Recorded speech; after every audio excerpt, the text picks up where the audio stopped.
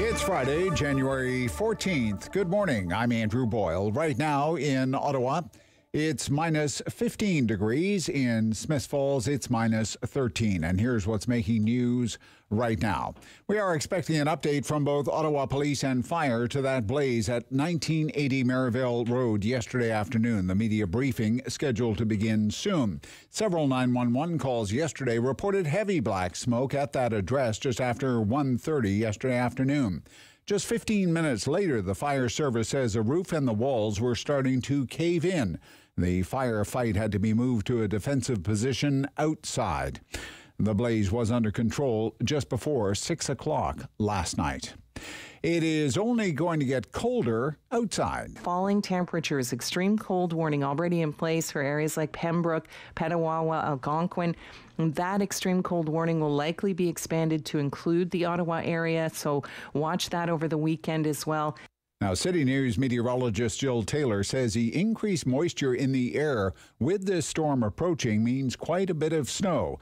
It's somewhere in the vicinity of 20 to 30 centimeters expected. Now, this storm will begin on Sunday evening and continue into our area Monday morning. City News Time, 9:01. Now, the Ottawa Student Transportation Authority is reminding parents to check their website for possible bus cancellations or changes. Now, that is possible on Monday, the first day back to in-class due to snow, but the USTA is more talking about COVID in this case. It warns cases of COVID could lead to disruption in service in the coming weeks. You're reminded to check the USTA cancellation and delay page on their website. The group says it understands maintaining transportation service is critical. They're working to minimize any service impacts. You can also sign up for the group's mailing list through the parent portal, once again, on their website. The federal government says a COVID-19 vaccine mandate for truckers crossing into Canada from the United States will take effect on Saturday as scheduled. Health Minister Jean-Yves Duclos, along with the Transport and Public Safety Ministers, say the CBSA statement was provided in error. They say that Canadian truckers must be vaccinated if they want to avoid quarantine and a pre-arrival molecular test starting this weekend. The Canadian Trucking Alliance and the American Trucking Associations say up to 26,000 drivers who make regular cross-border trips will be sidelined as a result of the mandate. Emily Draveski, The Canadian Press. City News Time, 9:03. While the green flags are flying on the Rideau Canal Skateway, they were put up at 8 o'clock this morning, opening up the entire length of the 7.8 kilometer skateway. It's the first time the entire skateway has opened for a season. In the 52 years it's been open, in some 20 years, first time the entire length open. NCC says users will see the return of skate rentals and food and beverage concession stands, as well as picnic tables, but it's 50% capacity there. Now, due to the current public health measures, changing facilities and fire pits, they are going to be closed. City News Time, 9:03, and it is happening now. The draw for the Snowsuit Fund 50/50. Ticket sales were cut off about 15 minutes ago, and ticket sales hit $818,845. That means the winner, going to be named very shortly, will take home a prize of $409,423. I'm Andrew Boyle for News Anytime. Follow up online at ottawa.citynews.ca.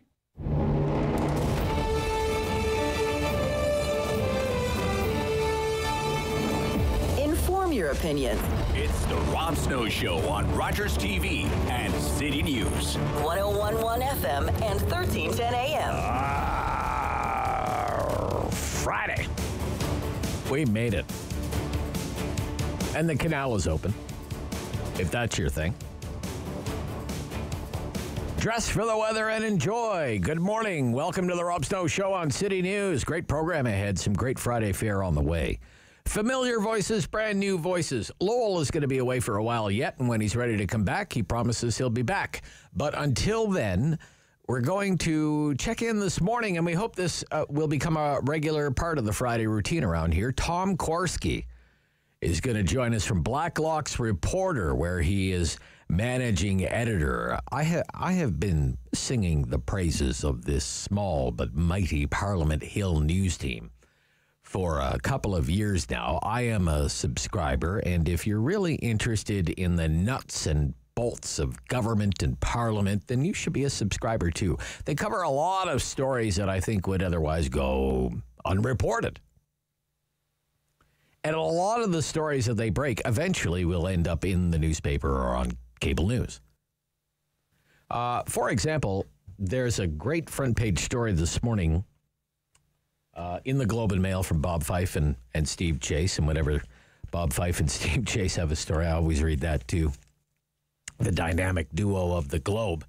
And it's about field hospitals, all about field hospitals and, big contracts awarded to, looky here, SNC-Lavalin for field hospitals that have never been used.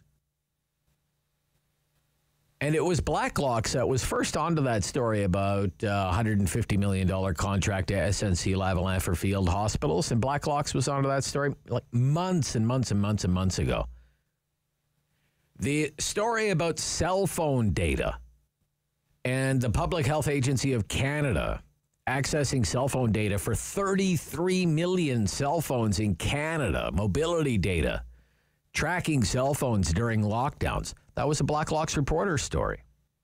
And now that's been blown wide open now, and there are calls from opposition politicians for, hearings and an investigation. And this morning, this will be of interest to anyone with a homeowner's insurance policy. This morning, Blacklock's is reporting that you could all soon be forced to buy climate change insurance. Climate change insurance as part of your homeowner's policy. You would be mandated, I guess you could say, to have homeowners insurance. Quote, Blacklock's reported this morning, Canadian homeowners could be forced to buy climate change insurance. Says a federal report to Emergency Preparedness Minister Bill Blair. Quote, we welcome and support the core findings, Blair said yesterday in a statement. Quote, adequate protection from climate change hazards is increasingly warranted in the face of mounting disaster risks. So we're going to get into some of those stories and a few more with the help of Tom Korski from Blacklock's Minding Ottawa's Business.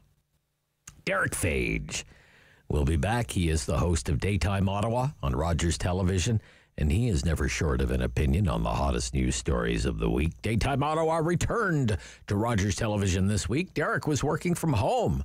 I want to ask him all about that. What was that like? I've never worked from home. Through all of this, always come into the studio. Alex is in for David this morning, by the way. David is working from home today. And Alex, if you call us during the talkback hour, you'll be speaking with Alex today. What about you, Alex? Have you worked from home during the pandemic? Have you worked from home? Or mostly, you've mostly been here? Right? A little bit. I've worked from home like here and there. Like, do you have a preference? Do you like coming to work, or do you prefer to work at home? I do not like working from home. Because of me, right? You want to see me? Yeah, I get my to sunny, see your beautiful face my sunny morning. disposition. But I know people who are working from home, and they never, ever, ever want to go back to work again in an office environment, like ever. And I also know people who have been working from home from the very start of all of this, and they can't wait to get back to the office because working from home is just not working for them. So we're getting into that with Derick, and we might even talk about music this morning. We usually end up talking about something related to pop culture whenever Derick is on. Also on the show this morning, we were hoping to get the acting fire chief on, Chief Hutt from the Ottawa Fire Service, but understandably, he's busy. I think you can appreciate that. He's dealing with the aftermath of the huge fire yesterday in this industrial area. Merivale near Slack. So there's an update. There's an update happening this morning, Alex, on that. Is that right? There's going to be a media briefing on what's going on there, or they're going to live stream some information? Or yeah, the media avail is currently underway in Merivale, and we're just trying to figure out some information. Our news team is on it. Okay.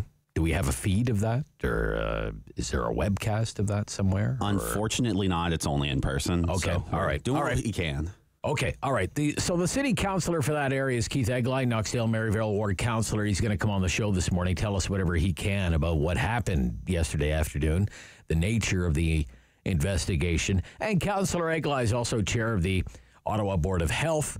So we'll ask him about the plan to reopen the schools on Monday. Although the way the weather forecast is looking, the reopening of the schools could coincide with an old-fashioned snow day, given Gilles' weather forecast. What do they say? 20 to 30 centimeters for Monday. Yikes.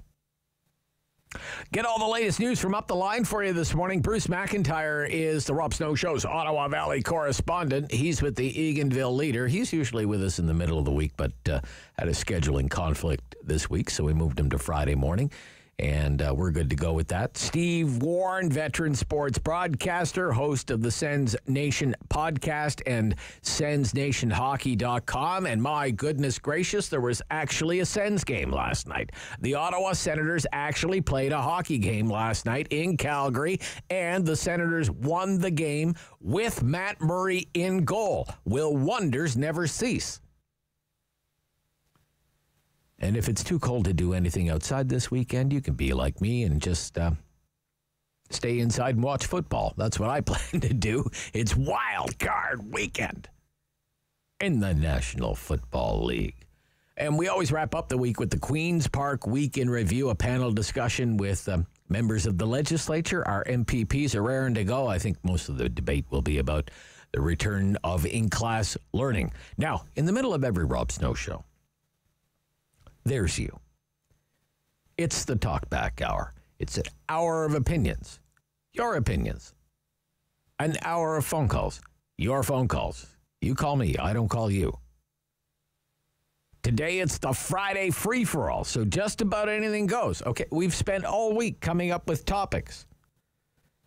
So now it's your turn. That's how we roll on Fridays. We could talk about whatever it is you want to talk about. You know, my Snow and 60 commentary this morning was about winter cyclists. But we can talk about whatever you want to talk about. You can blow the lid off of a major political scandal. You got the dirt? Fill us in.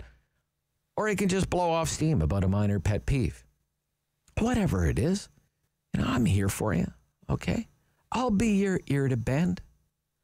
I'll be your shoulder to cry on. We usually end up talking about things that have been in the news, but it doesn't have to be about things that have been in the news. Maybe it's something that you think should be on the news. Whatever it is, 750-1310. That's our call-in line, 613-750-1310, right after the 10 o'clock news. And let me tell you, on Fridays, it's always an adventure. Like when I press line 1, I don't know what the person on line 1 is going to say. When I press line 4, I don't know what that person has to say. Could go anywhere. But you know what? That's how we like to roll into the weekend on the Rob Snow Show on City News.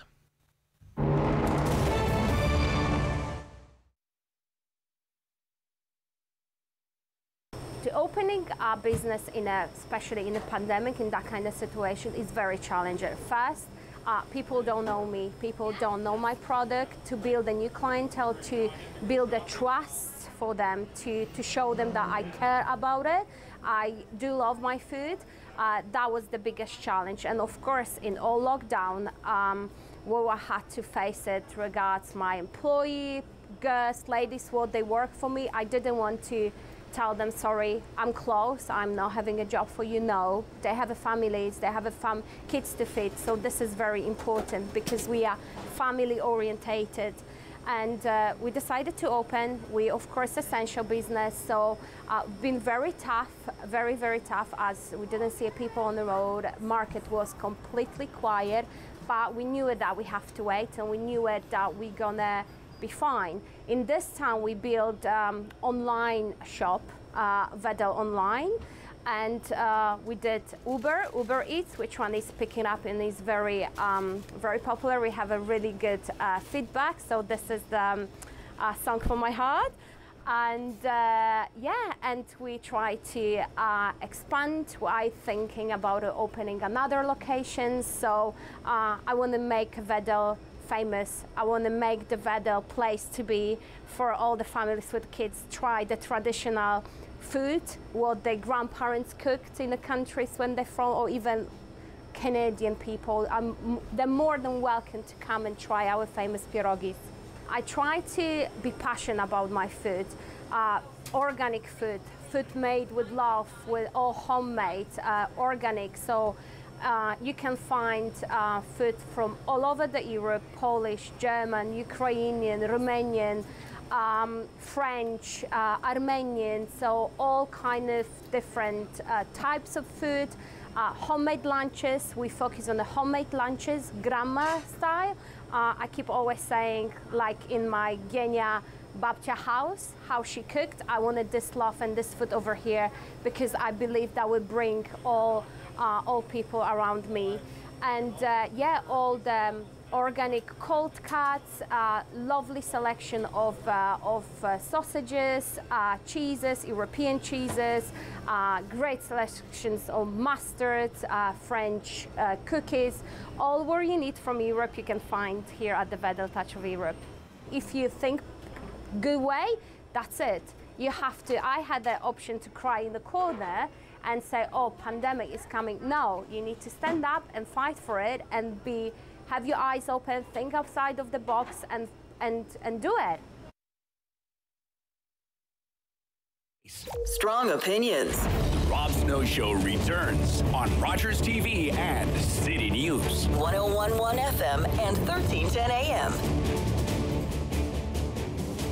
Coming up at 9:17, Rob Snow Show here on City News. And as I mentioned, I'm a big fan of Blacklock's reporter, minding Ottawa's business. I've been a subscriber for a number of years. Encourage my listeners to subscribe to Blacklock's reporter if they want to know what's going on with their federal government. And joining us on this Friday morning is managing editor Tom Korski. Good morning.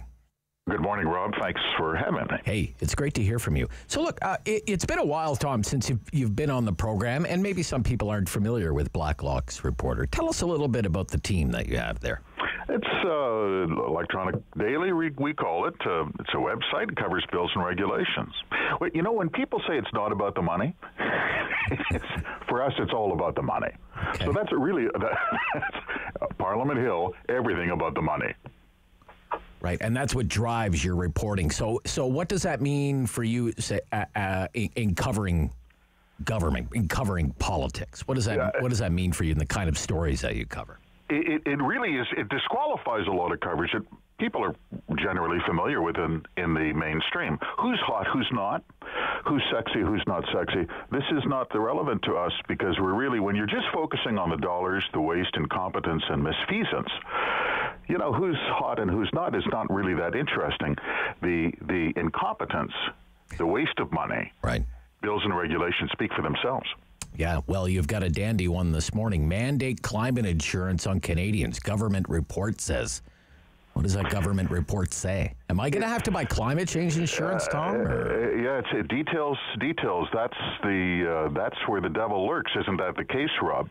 This is a report, serious report. The feds have looked for years at the problem of insurance payouts and disaster relief. There's 13 million householders in this country, Rob. Most people have to have insurance as a condition of mortgage. Everyone knows that. Most people are not living on floodplains and do not have flood insurance, but there's about 1/10 of people who do. And this has been a serious problem. The feds have looked at this since 2019, and sure enough, out comes a quiet report by the Council of Canadian Academies, and it recommends that the feds look at mandating climate change insurance with an opt-out provision. Now, those details, this is billions. The implication is billions, Rob. Can't wait to see that bill and that regulation because that's when you follow the money, you can't get any bigger money than that. Right. That's very interesting. But it seems to, according to the report this morning, it's getting kind of an early thumbs up from the minister, though, right? Bill Blair has been enthusiastic, but he's also hasn't done anything about it. You know, they have a serious issue. We've seen, flood issues in Ottawa. Sure. What do governments do? Because the taxpayers can't keep bailing out these people who want riverfront, lakefront, oceanfront property. And it's not fair. Insurers have testified in committee. They've said, look, you can't have just an insurance pool for these people. It would collapse. And why is it fair for the taxpayer or other insurance policy holders to keep bailing them out? It's a big problem. Okay. Let's talk about some of the other stories that Blacklock was really early on. Broke and now it's some of these stories have taken on lives of their own. It was back on December 21st that Blacklock's first reported a story headlined "Feds Admit Cell Surveillance," and this was a revelation that the Public Health Agency of Canada was tracking 33 million cell phones in the country. How did you come across that story? That was ironically, that was through a contractor's notice. They wanted to continue the program. So they issued a routine contractor's notice to continue this data scoop for up to 5 years. They wouldn't disclose the cost. Rob, these are the ping, ping, pings on the cell phone towers as you drive along in your car, and they wanted to collect all that data, they said, to monitor compliance with lockdown orders. Didn't make any sense. Why would that be useful information? They already know that lockdowns worked. Just go down Bank Street. Or you could do what we did, look at gas tax revenues, which fell 12%. Fewer people drove because they were out of work, because the shops were closed. Why did they want that? Or they were working data? From home, or they were exactly. working... Yeah. And now the MPs on the Ethics Committee just yesterday voted unanimously, said we have to get to the bottom of this. As one MP, John Brassard from Barrie, put it, was COVID used as cover for this sort of massive government overreach is a pertinent question. Okay, very interesting. So you broke that story, and now there will be hearings on that by the sounds of it. Then, Tom, is it likely there will be hearings on that? Then they have voted for that. They want to summon the two health ministers who were responsible for overseeing that program, and anyone who's got technical expertise. Yeah, I mean, some people are saying, well, you know, what kind of data is this? You know, it's anonymized data. They don't know that. They're not tracking Tom Korski's cell phone or Rob Snow's cell phone, but how do we know that, right? Well, the apologists for the program have said, look, if there's nothing here the government would do that Google doesn't do, or Facebook. All Facebook wants to do is sell me a pair of tennis shoes. This is the government of Canada. These are the people who could collect the taxes and run the prisons. It's completely different. Yeah. And there's serious questions. That information, Rob, when you drive down the street, that's your information. That belongs to you. That doesn't belong to the government of Canada. Okay. When did Blacklock's first learn of this $150 million contract to SNC-Lavalin for field hospitals? How long has this been? Have you been reporting on this? Oh, that was early innings. Pandemic was March 11, 2020. Within 6 weeks, the feds had made the phone call to that Quebec engineering company for the field hospitals that no one asked for. To this day, they've never established who was that person in Public Works who made that call. $150 million contract to SNC-Lavalin, because that's another story that's kind of starting to take on a life of its own. It's finally made it to the front page of one of the major dailies, with Fife and Chase have a story in the Globe this morning. They've never been used. That's the thing. They've never been used. So... No province asked for them. No province. Literally, no hospital manager asked for these mobile hospitals. $150 million, and here you are. You've got lockdowns once again. You're led to believe there's a huge overcrowding in these intensive care units. Where's the Lavalin? Where? Yeah. So from a parliamentary machinery point of view, is anything happening on this file? Well, there have been, I know, questions put in the Commons by MPs. Okay. And don't hold your hopes up for the Auditor General's office. But there are members in particular on the Commons Government Operations Committee who are keenly interested in this. This was a sole source contract, Rob, to a company that's already admitted guilt for fraud, bribery, and breach of the Elections Act for illegal campaign contributions. Are you kidding me? Yeah. Okay. Let's move along. Stephen Guilbeault, such an interesting guy. He's a He really is. He really is. And you had a lot of coverage of him in his old job as Minister of Heritage, trying to shepherd through, what was it, C10? Was it C10, the internet bill, right? The internet regulation bill, first in history. So from there, after the shuffle, he moves to his one true love, which is the environment. He's a former Greenpeace activist, so he's right in his wheelhouse now as Minister of the Environment.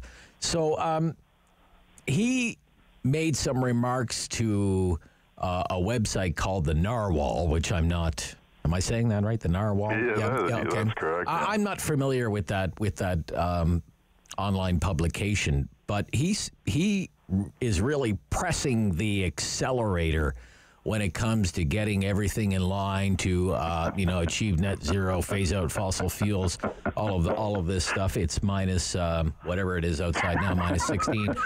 So let's hope those windmills are spinning today. But when he says my timeline is 2 years, to begin phasing out fossil fuels, what's he mean? What's he mean there, do you think? Well, he is referring to the life of the minority government, and I guess he had some psychic scarring from the last parliament, which didn't last very long. It's not like majority days, Rob, you know that. And he has this grocery list of environmental achievements he'd like to see. As you mentioned, this was not gotcha journalism. This was a sit-down interview with an environment advocacy website to which Guilbeault had awarded a $250,000 federal grant. So they were pretty much holding hands during the course of this interview. And when he said, I'd really like to begin phasing out oil and gas within 18 months, Steve gets in, he's a real character. He gets into these crazy scrapes, and then afterwards has to, and the implication is that he doesn't grasp the nuances and uses loose terminology. So naturally, they put him in charge of. Right, yeah, sure. Yeah. No, I love it that you point out that this media outlet received a grant, a sizable grant, like $250,000 from the Department of Heritage when he was minister, and took advantage of wage subsidies and money from various foreign environmental organizations. Tides Foundation. Right? Tides Foundations, sure. Absolutely. European Climate Foundation. So, they're true believers in it. So he was. He was with his congregates there when he was doing this. But, he was. You could tell they were relaxed. It was a relaxed, happy moment. It was a conversation, really, and then it all went horribly awry when the rest of the country said, "What do you mean? What do you mean 2 years? Yeah, what do you mean 2 years?" Like, I can't quite afford a Tesla just yet. So, I think for just to end on a lighthearted note, tell me about the solar panel deal. The $1.4 million for solar panels in the Arctic. Where do we put these things? This was federal funding for solar panels because the problem is that there are small towns in our country that rely 100% on diesel generators for light and heat. Problem, Rob, those are all located in the Arctic.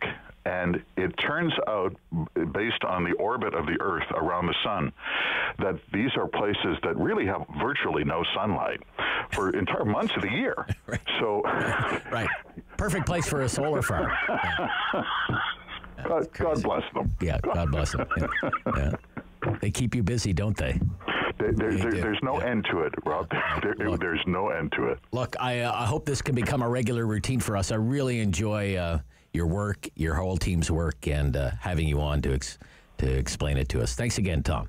Oh, thank you, Rob. Have a great day. Yeah, you too. From Blacklock's reporter, managing editor Tom Korski. Derick Fage from Rogers Television. Right after the news, this is City News.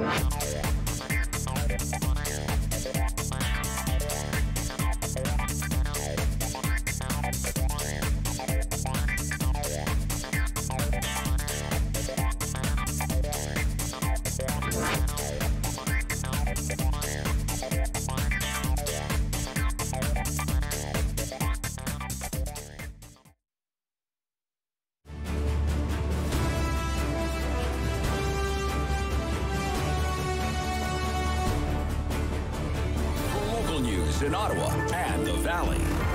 This is City News, now on 101.1 FM and 1310 AM.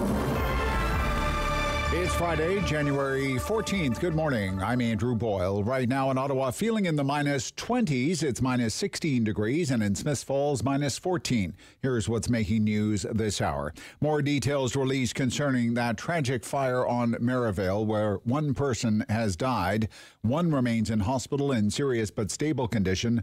But there are also 5 people who are right now unaccounted for. 4 men and 1 woman. They are all presumed dead. Ottawa Police Arson Unit is involved in the investigation. Now, more on this tragedy in our city from yesterday afternoon in a fire on Merivale Road coming up on the Rob Snow Show with the area councillor, Keith Egli. That is coming up shortly. The Chief Public Health Officer in the country, Dr. Theresa Tam, will hold a briefing this morning, providing an update on COVID-19, including some new data and modeling numbers for this virus. This comes as hospitalizations hit a fresh record high in Ontario yesterday. As of tomorrow, truck drivers crossing into Canada from the U.S. will need to be fully vaccinated, despite an earlier statement that Canadian truckers would be exempt. And the winner of the Snowsuit Fund 50-50 draw is Jacob Adams of Cars. The young man says he plans on sharing some of that with a person at work who suggested he buy the tickets in the first place. Jacob takes home a prize of $409,423. The other half goes to the Snowsuit Fund to help clothe Ottawa children in warm winter weather wear. City News Time, 9:33. I'm Andrew Boyle. For News Anytime, follow up online at ottawa.citynews.ca. The world is changing. So keep up with Rob. The Rob Snow Show returns on Rogers TV and City News. 101.1 FM and 1310 AM. Derick Fage is back.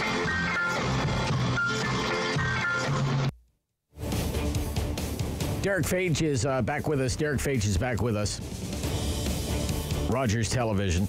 Sorry about that, Derick. We're just getting this breaking news now as this news out of the fire yesterday has taken a terrible turn here with Keith Egli mentioning by way of his social media accounts, we now have learned of 1 casualty as a result of the Merivale fire, as well as a number of unaccounted for employees who were on site. Quote, my thoughts and prayers are with all the family members, fellow employees, friends as they strive to process this horrible event. So that is not the sort of information that we had this time yesterday when we were learning that there were some people in the hospital too critically injured. But now this is quite something else. This is become kind of a next level event. So. Yeah, my thoughts with the families as well, Rob. That's horrible news. Yeah. So Councillor Egli, as I mentioned, is scheduled to join us at about 9:45, 9:50. It all depends on the timing of this briefing from the Ottawa Fire and the Ottawa Police Service that is happening right now. So, how are you? I'm good, thank you. Good. Yeah. Good week?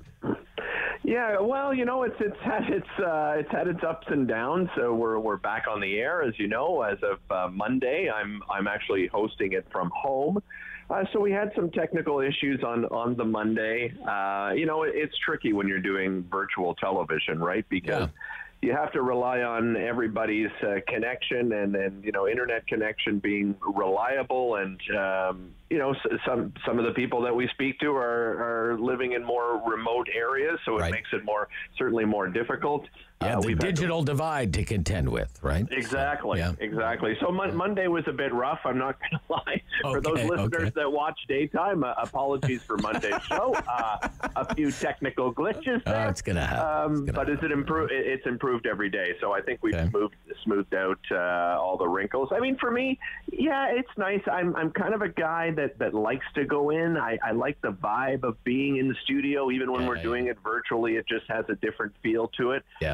But I also love waking up and being able to sit in my pajama bottoms and throw on a dress shirt and jacket and feel comfortable, right, sitting in my home office here. So, pros and cons, but it's been great. And I'm certainly grateful to Rogers that we could keep this going while they, follow precautionary measures of their own. Sure. Yeah. I mean, I don't know. There's something about coming into, for a radio guy like me, just coming in, sitting down, getting set up, getting comfortable, messing around with the microphone. It's got to be a certain direction and everything else, I don't know if you get that from working from home. So, Yeah, and I like talking to colleagues as well, right? Yeah. I've worked in your environment where it's nice when, you've got the newsroom there and, people are working away and you get to bounce ideas off of people and people are coming up with different ideas and you get to share information. I love that part of it as well. Yeah.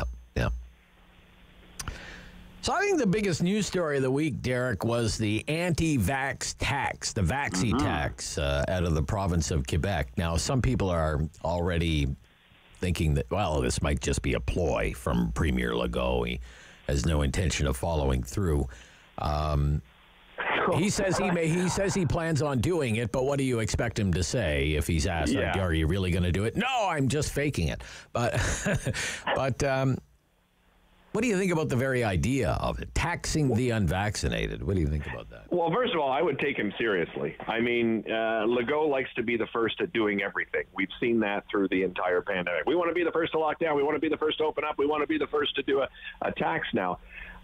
For things like this, I'm usually a bit of a wait-and-see guy because I like to see, sort of what reactions are. We've seen some reaction, but let's be honest, early numbers suggest it may be working already, right, as officials intended. You're seeing thousands that registered to receive their first dose after the tax proposal was revealed. And this is similar, Rob, to the spike that they saw with first dose appointments last week after they announced a vaccine passport would be required to enter liquor and cannabis stores. Right, so, yes. You saw daily first dose appointments, which were averaging, I think, around 1,500, and they've spiked up to, 6,000.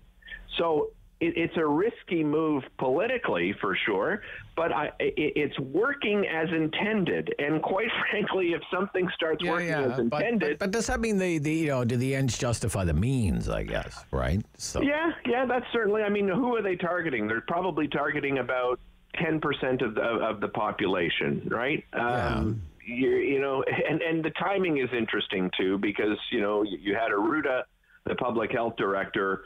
resigning. He said he was willing to stay on, and Legault said, no, I will accept. I accept. Thank you. Thank you for, saying that you would stay on, but I accept. So, I think he's kind of the sacrificial lamb there, but the timing of it interesting because the next day, all of a sudden, this proposal is made. I have a feeling that Arruda probably said, this is nuts. You can't suggest an anti-vax tax and create more of a divide between the vaccinated and the unvaccinated. I think it could work, Rob. I really do. Are you going to come up with some legal battles? Oh, absolutely. Yeah. There's no doubt in my mind about that. Yeah.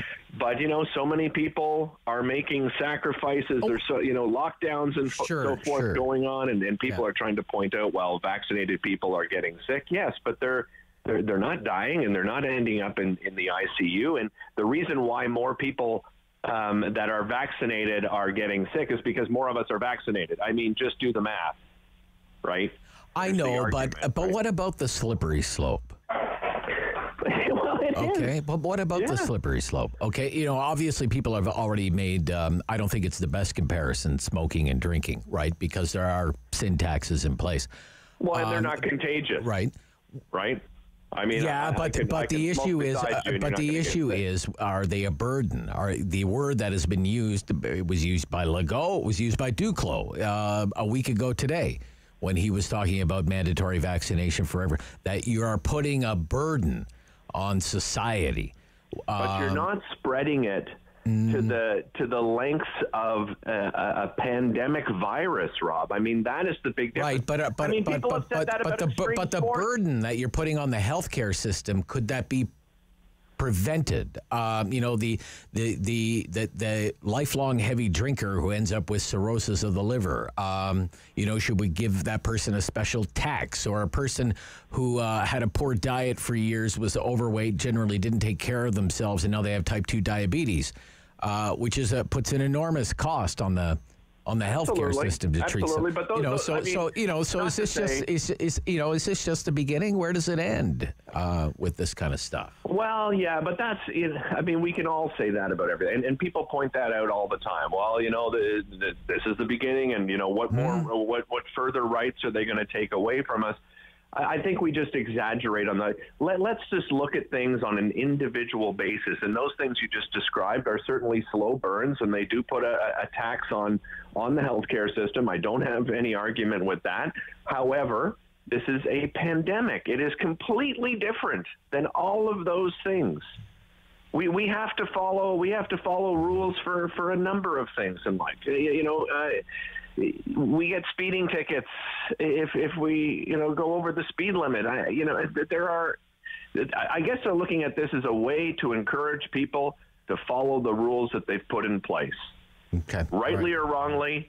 As I mentioned earlier, politically it could be a disaster for them. Who knows? But again, if you've got 90% of the people in your province that are at least have one dose. Yeah. No, this is populism in action here, right? Yes. So, yeah. Absolutely. We're seeing it in France. Yeah. They're talking the same thing. Okay. How confident are you about the classrooms of the province reopening on Monday? Yeah, I think they could have come up with a happy medium, to be honest, Rob. I don't see necessarily why high school students who can look after themselves. I mean, you know, on an individual basis, yes, there's probably some issues that parents don't want to leave their teenager at home alone. I understand that, but I think I would have approached it of opening up elementary schools, sending those younger children back, because what is some low-income family going to do? I mean, they have to get to work.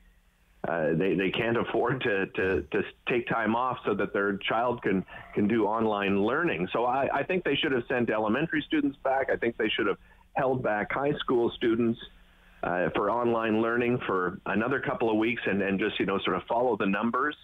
And just some the 30% threshold that they've put in place. It seems strange to me. Yeah, that is kind of strange. Yeah. We're not going to report anything. You're not going to know anything. They say that parents will only be notified of an outbreak when approximately 30% of staff is due. Right. Like, why not just let parents know, and then they can make up their own minds on how comfortable they are in that situation. I had a conversation yesterday with a man by the name of Tom D'Amico. He's the director of education for the Ottawa Catholic School Board, and I asked him about the upgrades to HVAC in the Catholic Board. Asked him how many. They have 83 schools in the Ottawa Catholic School Board. I said, how many of them? Well, this is actually, let's play a little bit of the 83 schools. How many have had upgraded HVAC systems? Of the physical schools, how many have received upgrades to their HVAC systems, filtration systems, these sorts of things? This is a major source of anxiety for parents, of course, is filtration. Yeah, it certainly is. I'm glad you've asked that question. Rob? Are you there? 100% is the answer to your question. 100%. Sorry, we were playing a clip there, Derick. And maybe you didn't I couldn't hear the clip. Okay. Yeah. 83 schools, 100% of the schools have had new HVAC systems installed. I'm pleasantly surprised. At the Catholic board. I don't know what the situation is with the public board, but... Well, and that's what the provincial government said, right? That they have made all those improvements, that they have more HEPA filters coming. So, they're bringing in the rapid testing. I think they're distributing almost 4 million of them to school, which they said they'd start doing on Monday. Which we saw what happened. When they were distributing them through the LCBOs. If you name the date, like why didn't they distribute those last week to all of the schools instead of waiting until Monday to distribute them? Because people are going to lose their minds and say, well, they're not available. Well, it's because they decided to ship them on Monday. Again, it's just some poor planning in different situations here. Yeah. All right, Derick, I'm going to let you go because we have Councillor Egli standing by, and he's going to give us the very latest from the fire scene in Merivale. So, look, thank you for your time. All the best next week with Daytime Ottawa. Okay. Thanks very much, Rob. Bye-bye. Talk to you Derick Fage is the host of Daytime Ottawa on Rogers Television. And when we come back on the Rob Snow Show, the very latest on the deadly Merivale fire with Councillor Keith Egli from Knoxdale-Merivale Ward. Rob Snow Show on City News.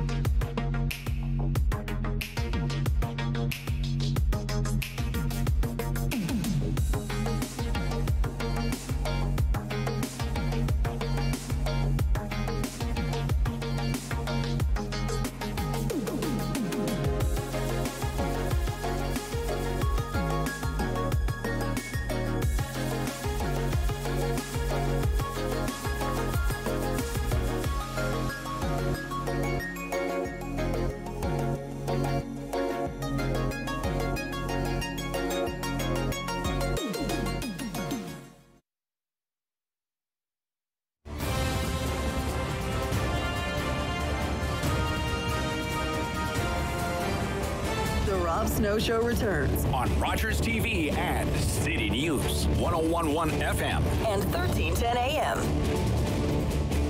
Keith Egli is the city councillor for Knoxdale-Merivale Ward. Morning, councillor. Good morning, Rob. What is the latest information that you have about the fire yesterday in terms of casualties? Yeah, so sadly, it was reported yesterday that 3 people were taken to the hospital, and sadly, one of those people has since passed away. We still have 5 employees that were on site, or believed to be on site at the time of the fire and explosion, and they're, as of yet, still unaccounted for. Unaccounted for. And are they presumed to have perished in this fire, Councillor? Well, the police gave a live statement just about a half an hour ago, Rob, and as part of that, they, I'll just quote, it says, "It's not believed that survivors will be found." Terrible. It's awful. It's just, it's unbelievable. Have you been to the scene? I've not been to the scene. Yesterday, of course, we're trying to keep people away from the scene. Traffic was closed off, and firefighters and paramedics were engaged. So I thought it best to let them do what they do best and do their job. I was at the reunification hub last night that was set up at the Woodvale Pentecostal Church. I want to thank the church for letting the city use their facilities last night and into today.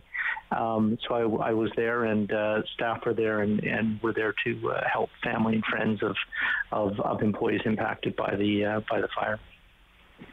What is your understanding about the nature of the investigation at this point? Well, it's, firefighters are still on scene, as you can well imagine. With something like this, there's a lot of cleanup to do and make sure there are no hot spots. And as I say, there are still some employees that are unaccounted for. My understanding is that the investigation is underway with a number of agencies, including the Ministry of Labour, the Ontario Coroner's Office, the Fire Marshal, and the police arson squad. Okay. What do you want to know? Well, I mean, first and foremost, I think we all want to know, the fate of the missing 5, so that their friends and their family can be given some form of closure anyway. I think that's what we all wish for first. Secondly, we need to find out what happened here, so something this horrendous can't happen again. And if precautions or measures have to be put in place to protect against this sort of thing happening again, then we need to know what those things are and to put them in place as soon as possible. Okay. The business has been identified in the news media as Eastway Tank Pump and Meter Limited. Ever hear of it before? Well, I knew it was there. Okay. Certainly in my time as councillor, it's not been a business that I've engaged with. It's not been a business that's caused any concern, any complaints, had any requests. So I probably know as much about the business as you do from looking online. Yeah, I don't know what else I can add to that. Not any kind of reputation as being, a problematic business or an unsafe business. Not at all. Complaints from neighbors or anything like that you ever came across as city councillor. Not at all. And I'm sure the business is devastated and is dealing with their employees that are injured or passed or missing. So no, I've never had any complaints, any concerns raised to me about this business. Okay, all right. For people who are unfamiliar with the area, tell us about this area. Well, I mean, it's where it happened. There are a couple of communities that are reasonably close to it. It's industrial, but there are Pine Glen community, Country Place community are quite close by, certainly I heard from the community associations and residents in both those areas with questions around things like air quality, and there was a concern about whether or not their water would be impacted because Pine Glen is on well water and septic.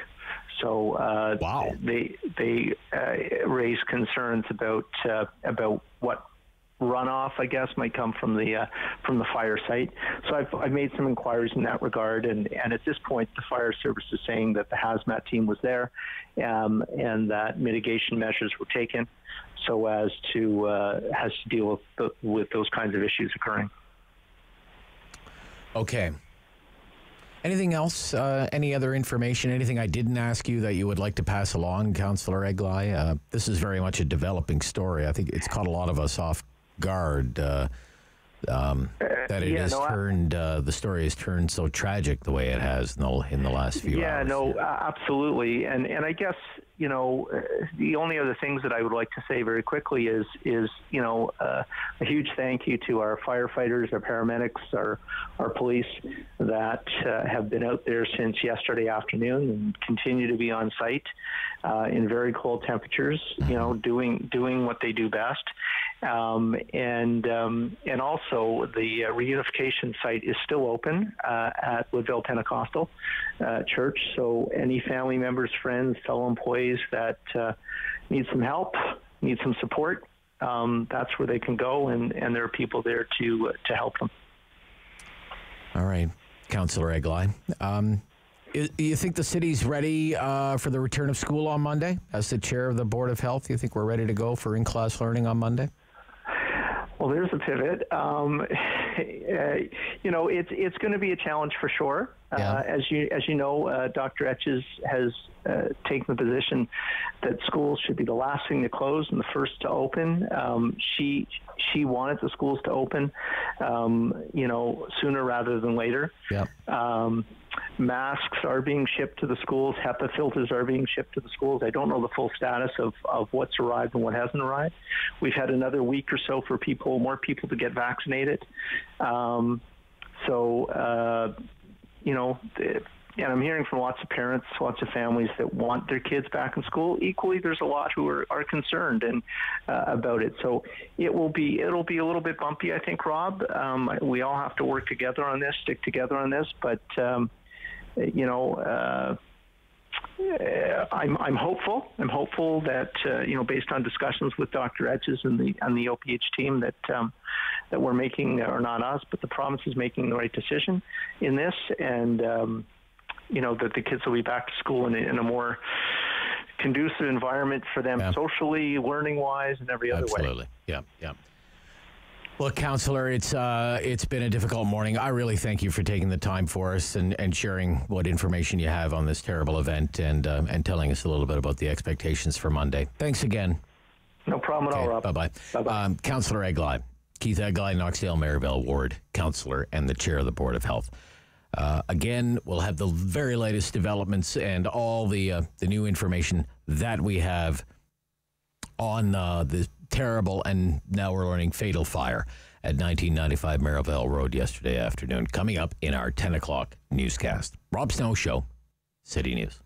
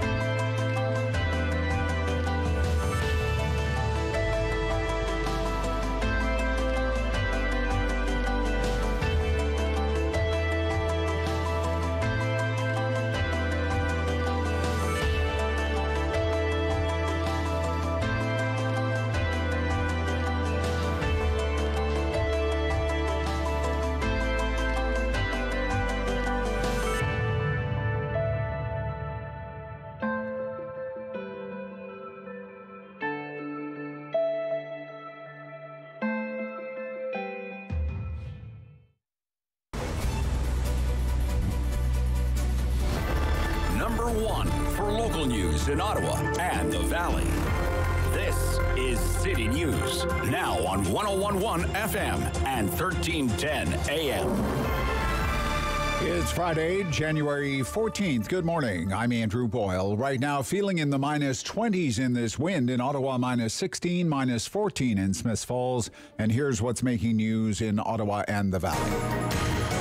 All breaking news from Ottawa Police. One person died. 5 more, though, are presumed dead after yesterday's fire at a fuel storage facility on Merivale Road. With the latest, here's City News reporter Chris Curries. The explosion and fire at Eastway Tank sent 3 to hospital. 1 man has been released. Another remains in serious but stable condition, while the 3rd succumbed to his injuries this morning. Officials now searching the wreckage of the heavily damaged building for 5 employees who are unaccounted for, which include 4 men and a woman. Police not expecting to find any survivors. The arson unit is the lead. It's not known if arson is suspected. The Ministry of Labour, the Ontario Fire Marshal, also part of the investigation into the incident that took place yesterday around 1:30 in the afternoon. Condolences and heartache from councillors, elected officials, and the mayor pouring in. Jim Watson tweeting his sincere thanks to all the first responders and asks everyone to pray for the families of the employees who remain unaccounted. Chris Curries, City News. City News time, 10:02, and now your forecast with meteorologist Gilles Taylor. Colder air is moving in. We've already reached our high for the day. For the afternoon, we'll sit at about minus 19. Lots of sunshine today, a gusty north wind. Tonight, clear, cold, risk of frostbite. A low minus 26 will feel like minus 35. Sunshine for Saturday and Sunday, but heads up for snow Monday. For today, falling temperatures for the afternoon, minus 19. And right now, feeling in the minus 20s, it's minus 16 in Ottawa, minus 14 in Smiths Falls. Some Ontarians can book appointments for a 4th shot of COVID vaccine starting this morning. Ontario's Chief Medical Officer of Health, Dr. Kieran Moore, says appointments for moderately to severely immunocompromised people available through the Provincial Vaccine Contact Centre. Now, that started at 8 this morning. Moore says the move aims to provide further protection for vulnerable populations. Now, the province has already started administering 4th doses in long-term care homes, retirement homes, and other congregate settings. Federal government plans to update today. The Chief Public Health Officer, Dr. Teresa Tam, is having a briefing this morning that will update COVID-19, including some new data as well as modeling numbers for the virus. Hospitalizations have hit a fresh record high yesterday in Ontario, and as of tomorrow, truck drivers crossing into Canada from the U.S. have to be fully vaccinated or they will not be allowed in. Some Ontarians are waiting so long for a COVID-19 PCR test, results almost don't matter anymore. There's a huge backlog in labs. Here's City News reporter Carl Hansky. Those who qualify for a free PCR test say it's not an easy process these days. It was just backlogged. I had to wait 4 or 5 days. And then you got the test, and then how long do you have to wait for the results? A week. It's because labs are swamped. Yesterday, there was a backlog of 80,000 PCR tests in the province, down from 98,000 earlier this week. It means some people are waiting weeks to get their test results. It's useless. You're already over the COVID at that point. Compounding the problem, many labs are short-staffed at a time when the number of tests is rapidly rising due to Omicron. Ontario Health has been on a hiring blitz to try and get more lab workers. Carl Hansky, City News. City News time, 10:04. The winner of the Snowsuit Fund 50-50 draw from this morning, Jacob Adams of Cars. The young man says he plans on sharing some of the winnings with a co-worker who suggested he buy tickets to this lottery. Jacob takes home a prize of $409,423. The other half goes to the Snowsuit Fund. They make sure that all Ottawa's children have warm clothing for the winter. I'm Andrew Boyle for News Anytime. Follow up online at ottawa.citynews.ca. It's time to talk back on the Rob Snow Show. Have your say and call now. 613-750-1310. It's a Friday free-for-all. So we don't come up with the topics, you come up with the topics, and we just kind of roll with it. We usually end up talking about things that are in the news or that have been in the news this week. Not a hard and fast rule. Doesn't have to be in the news. Maybe it's something you think should be in the news. Whatever it happens to be, we're usually good to go with it. 750-1310. 750-1310, 613-750-1310. I just bear with me, and we'll start the calls. I just want to read word for word the very latest from the Ottawa Police Service on what happened yesterday at Merivale and Slack. Quote, multiple agencies, including the Ottawa Police Service, the Ontario Fire Marshal's Office, the Ministry of Labour, Ottawa Fire, and the Regional Coroner's Office, continue the investigation and search after yesterday's explosion and fire at a commercial business located at 1995 Merivale Road. Police and emergency crews have been working to locate all people who may have been at the site when the explosion occurred. Unfortunately, one of the 3 men transported to hospital yesterday has succumbed to his injuries this morning. 1 man remains in hospital in serious but stable condition. The 3rd was released from hospital. 5 people continue to be unaccounted for and are missing. It is believed these individuals, 4 men and 1 woman, were at the building when the explosion occurred. Their identities will not be released at this time. The families and loved ones of those individuals have been notified and are being supported by victim supports and investigators. Recovery and investigative efforts are underway at the site. The site is heavily damaged, and these efforts and investigations will take time. It is not believed that any survivors will be found. The Office of the Fire Marshal has sent numerous investigators and will be the lead to determine the origin and cause of the explosion and fire. The Ottawa Police Arson Unit will act as agents for the coroner and will be the lead investigative unit for the Ottawa Police Service. The Ministry of Labour will conduct a parallel investigation. Ottawa Fire Service will provide scene safety and logistical support. Scene safety and logistical support. But that is a terrible news on this Friday morning. It is not believed any survivors will be found. That's the very latest to come out of the update from the Ottawa Police Service this morning. But thank you to our first responders. I do want to echo what Councillor Egli said. This is not the news anybody wanted to hear, but our first responders, our firefighters, it was an intense effort yesterday to deal with that fire. I was listening on the scanner yesterday, and it was dangerous. It was a dangerous fire, and we're still all over it here at City News. Our firefighters, God bless them, they go to just about every emergency call. We call them firefighters, but you think of all the emergencies they attend to, they do so much more than that. They do so much more than that, and you think about dealing with fires in this time of year, and investigating a fire when it's minus 20 outside. It only makes the work all the more dangerous.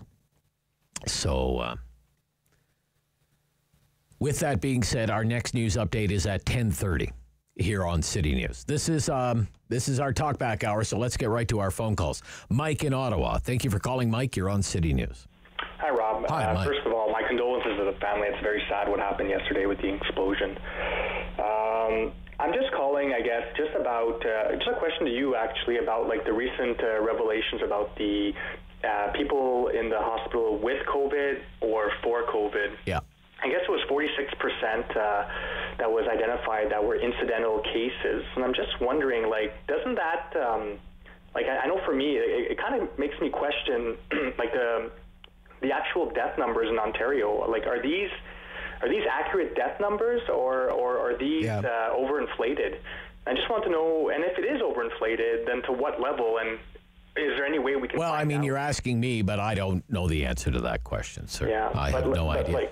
But all along, people have raised this question from the earliest days of the pandemic. When a death is recorded as a COVID-19 death, did the person die with COVID or because of COVID? Yeah, and I guess, like, just a follow-up to that, like, if this is the case, like, does this level of does vaccine passports, mandates, and restrictions, does it justify this level of response if it is? Mm-hmm. Yep, all legitimate questions, sir. Yeah. Yep, okay. Absolutely, Mike. Thank you. Thank you, Rob. Yep, bye-bye. Jay in Ottawa, in Kinburn. Jay, good morning. You're on City News. Hey, morning, Rob. Morning, Jay. For having me. So I just want to thank you for letting me vent today. My biggest frustration with what's going on with our healthcare system is I've had several family members actually die from cancer that they've been fighting for several years. And the frustrating part is they had an undignified death because they were pushed off. Their treatment was delayed because the beds that they should have been in were full of people who are unvaccinated and who are clogging up our system. So rather than taxing unvaccinated people, I think the solution should be first priority goes to people fighting for their lives with things other than COVID. Okay. And I may sound like a jerk for saying this, but hey, if you're unvaccinated and you've got COVID, you haven't taken the measures to protect yourself.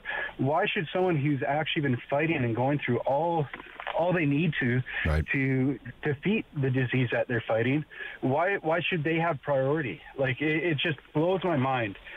Not to mention that, the government is blaming COVID for our failed health system. This has been failing for years and should have been addressed when they had the opportunity. But thanks for letting me vent this morning. No problem, Jay. Thank you. Thank you for unloading. I'm sure you're not the only one who shares that point of view at this point in time. Roger in Drummond. Good morning, Roger. You're on City News. Good morning, Rob. Morning, Roger. First of all, my heart goes out to all the families of who lost people in that terrible explosion, yeah. and my thanks to all the first responders. Yeah. I mean, you can't say enough good about them. They put their life on the line all the time. But there's a couple of issues I want to talk about, Rob, and they kind of tie into each other. Okay. Like in this country, we are blessed with so many natural resources, and energy is one of them. Yes. Now, when it comes to like housing and affordability, there's a lot of issues. One of them is, can you afford to heat your place? Yes. Like in our situation, we're using propane. Yeah. And propane is very expensive. Yeah. Yeah. Like our place, Rob, I redid the place from 2013 to 2014, extensive work. Yeah. And I can't be any more energy efficient. But I have no control on the cost of energy. Right. And I think the government plays a bit of a role in this too, Rob. Roger, can I just interrupt you? I just want to ask you a question. Say the typical propane tank that you would see outside, say, a rural homeowner's house. Yes. Like the big white round tank. Like we have. I don't know what the size of that is. Well, I'll tell you. How much would it cost to fill something like that? Well, we just got a fill up the other day. Now we have 3 tanks. One for the garage, because I have a shop in there, and it's a place I hang out in when I want time to myself. Okay. And our house is on the 2 levels, excluding the basement, is 1,450 square feet. And like I say, you can't get any more energy efficient. Well, we were filled up in about the 20th of November. And it cost us $720 for propane for the 3 tanks. They were all about 30% capacity at the time, and they fill them up to 80%. Okay. So out of that bill, about 20% of it is carbon tax and HST. Now, we just got filled up this past Monday, and they were down to around 25% each tank, the 3 of them. Yeah. And it cost us $850.50 to fill them up. Wow. Now, the price of propane from April of 2021, when we got our last fill up last spring, was $68.9 cents a liter. Well, now what is it now? 83.9 cents a liter. Wow. And of course, with the cost, as each liter goes up, the cost of the carbon tax goes up, and the cost of the HST, Rob. Yeah. Now, getting to another point about housing, okay? Yeah. Now, we bring about 400,000 immigrants here a year, and we need them. This country has to stay a great country like it is, and we need immigrants. Yeah. And they need a place to live. Yeah. Now, we had some friends of ours who went to see about getting a house builder in January of 2021, and it was $300 a square foot for a house. And they wanted a 2,200 square foot house. They wanted a granny flat for the mother-in-law. And then they decided they couldn't afford that. So they went back about a month ago to the same contractor, and to build a 1,500 square foot house, and it was going to cost them $740,000, and that's on their own land. Wow. So on their own land. On their own land. Wow. So, Rob, how can we bring all these immigrants in here, and we need them?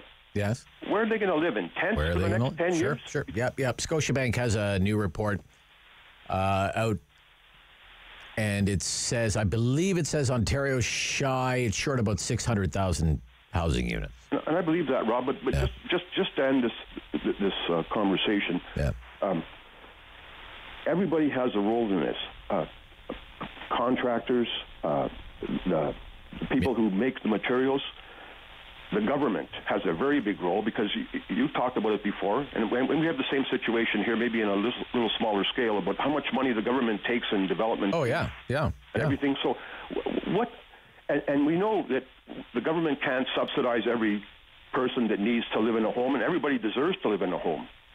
So I think it's time that the government and all the industry, everybody has to shake their heads and say, look, this can't continue, because you know what's going to happen, Rob? Like the housing bubble in the States there happened years ago. This is going to explode, and there's not going to be any winners, and there's going to be a lot of people living without it. Yeah. It says I just have it here from Bloomberg News. It's a report from the Bank of Nova Scotia, from Senior Vice President, Chief Economist, Scotia Economics, Francois Perreault. Now, Francois Perreault used to be very big in the Department of Finance in the government, so he knows everything that's going on. And he says that Canada now has, adjusted for inflation, the lowest housing stock of any G7 country right now, and that in Ontario, we need 650,000 additional units, like right now, to bring the market back in balance. How long is it going to take to build 650,000? Well, it's going to take quite a while, Rob, because we know that there's a shortage in Roger, look, it's great to hear from you. Stay warm if you can afford it. We're trying, Rob. Okay, bye-bye. We'll talk soon. Bye-bye. Yep. Rob Snow Show, Talkback Hour. Be right back. City News.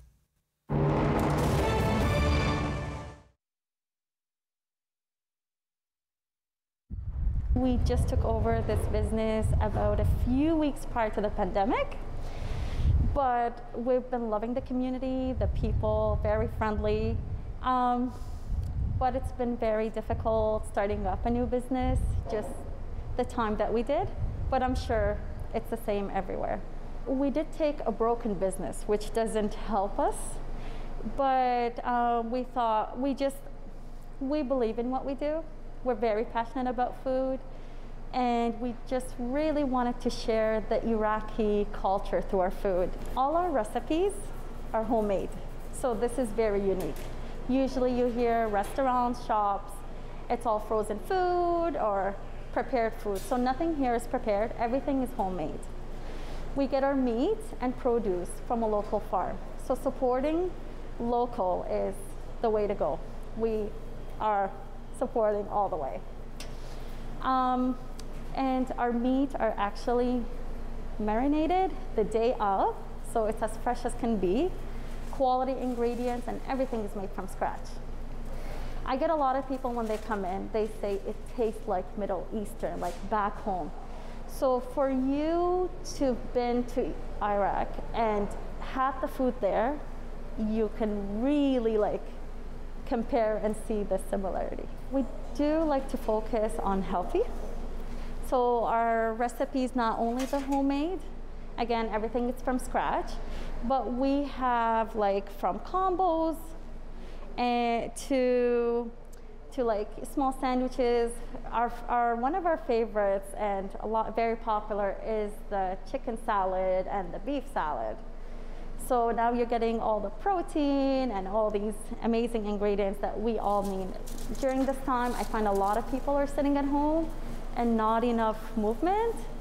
So to come here and get something healthy other than go elsewhere and just put, what's not so good for our bodies, makes a huge difference. So we have shawarma sandwiches, combos. I mean, if you're looking for a meal to feed your family, I would highly recommend the family platter.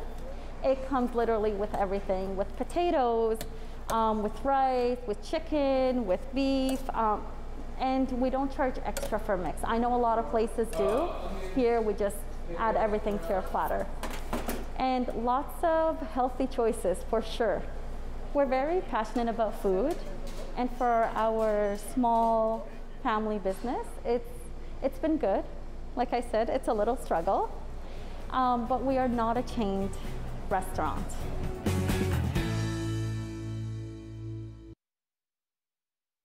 On the Rob Snow Show. The phone lines are open at 613-750-1310. Now, the Rob Snow Show continues. It's a Friday free-for-all. So let's keep it going here. Kim, Barhaven, you're on City News. Kim, go ahead. Hi, Rob. How are you today? I think this news about this fire yesterday is it's devastating. It's unexpected and it's terrible news. Well, I hope they find out the root cause of it, because it's just unsettling for sure. You shouldn't go. Workplace accidents are. You shouldn't go to work and die. No. My thoughts go out to the families for sure, and it's terrible. And support for the first responders that are helping with They have to deal with that. Yes. Oh, it's just awful. Yeah, it's awful. Anyway, God bless them all. Hopefully they'll get some. So you want to talk about the surgery backlog? Well, yeah, that, and I also wanted to let you know, years ago, I guess it was about 43 years ago, I moved in with my grandparents to be raised, and my grandmother used to listen to Lowell constantly, and I thought, why are you listening to this as well? At 14, right? And here I am, stuck to you every morning now, just not only listening, you're calling. Right. I know. That's how hardcore you are now. Right. Yeah. No, I used to, where I grew up on Cape Breton Island, they used to have a call-in radio show, and I used to call it all the time, and it drove my father nuts. Why are you calling those radio talk shows? Yeah, it drove him. And here I am hosting one now. You I don't know if it was yesterday or the day before, you said about the conservative leader about accommodating the anti-vaxxers, and and my answer to that would be absolutely not. And then reasonable accommodation, reasonable. No, not at all. And recently I saw on the news that they are postponing stage 4 cancer surgeries, and it just alarmed me. I mean, obviously, there's a news report that a woman has stage 4 colon cancer and her surgery's been delayed. It's just wrong. And I said to my husband, I said, you know what they should do? All these anti-vaxxers or the unvaccinated that are seeking hospital help with their illness should just be told, well, I think you need to recover at home right now, because we have these surgeries that are already booked and are absolutely necessary, or these people are going to die. Okay. And send them, the unvaccinated home to get their vaccinations. It infuriates me. And I mean, I heard one woman on the news absolutely, crying and basically saying, my husband, he's somebody too. Yes. And he was one that had to have his cancer surgery postponed because no beds, because of these unvaccinated folks filling up the beds. I'm sorry. I've lost friends over my stance on this, and that's fine. I strongly believe that everybody should be vaccinated to try to get through this thing and get it done. Right. But when I hear about these surgeries, it breaks my heart for the people and their families. All right, Kim. Thank you for calling. Right. Call anytime. Thank you. Bye-bye now. Paul, Ottawa. Paul, you're on City News. Good morning. Go ahead. So I think it's clear this pandemic is dividing us, whether it's Legault's, decision to possibly tax people in Quebec, or the fact that you had just 2 callers during this hour, one talking about how some people he knows died from cancer because they couldn't get the treatment, or like the last caller was explaining. And what I find really frustrating is that we are considering taxing Canadians, and Canadians are suffering, but somehow we're not considering going over after the people who are responsible for this virus. We'll tax Canadians, but I don't hear any talk about going after the Chinese Communist Party. And do what? Should we invade China, Paul? What should we do? Well, certainly there must be. Well, no, you bring up a good point, but even if, and you're right about it. But are we truly helpless? Is there not something we can do? Well, what do you suggest, Paul? Well, isn't there a way that we can tax Chinese companies that are owned by the CCP? Well, we could. What we could do is we could do something like Magnitsky Act sanctions. We could do something like that. Absolutely. If people are complicit in human rights abuses, we can seize their assets. We have the authority to do that under Canadian law. Because the way I see it, it's like we're going after the victims here. Why don't you go after the perpetrators? And another thing that sort of another cost to this is that our allies are losing trust in us. I see a lot of new alliances being formed between, let's say, Australia and the United States, Great Britain, and we're being left out of those things too. Yes, we are. And so you said, what can we do? Well, maybe we can change our stance on China and get more aligned with our allies, so we don't become not just divided among ourselves, we don't become divided from our allies. And my main point is that somehow the CCP has managed to divert accountability on this. This virus in Canada alone has killed 10 times more people than died in 9/11. And compromised the health of how many more people, damaged our children, wreaked havoc on our economy. Yet our focus is amongst each other. And to me, I'm concerned about that. Our focus should be over on the CCP, because here's another reality. It could happen again. Okay. And it could be even more deadly, even more costly. And I'm just lost as of why, we don't put more of a focus on going after the people who are responsible for this. All right, Paul. Thank you, Paul. Thank you. Yep. Everybody's, everybody's a little on edge today, don't you think, for a Friday morning? Halftime already. Friday Free for All Talkback Hour has a serious tone this morning. This is City News.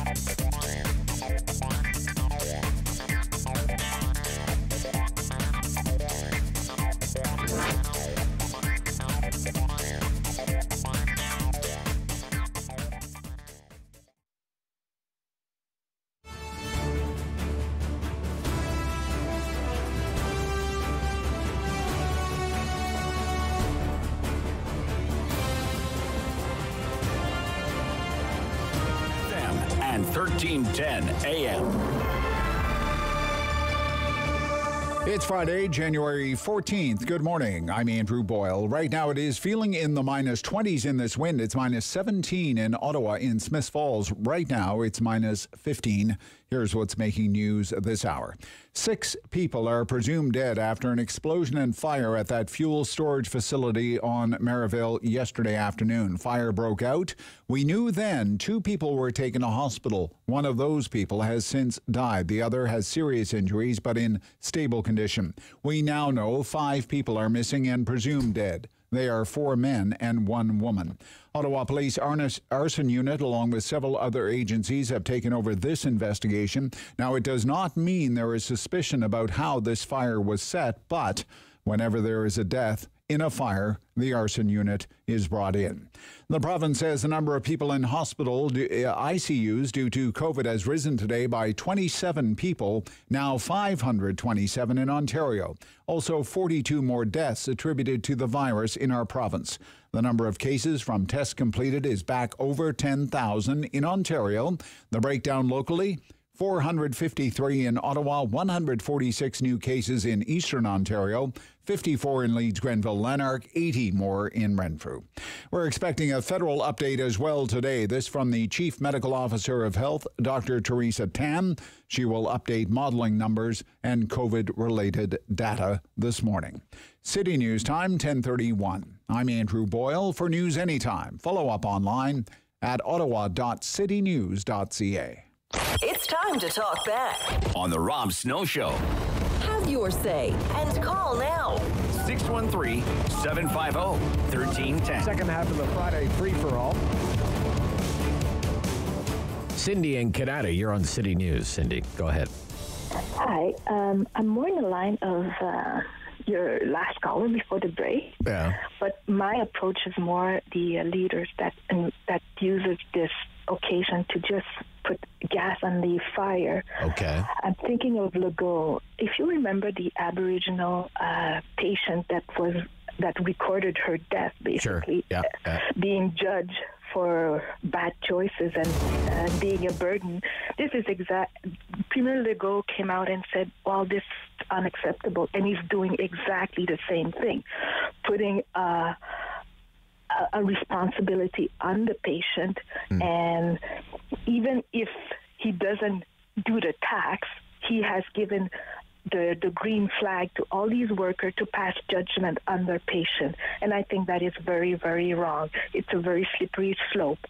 And when does it become hate speech?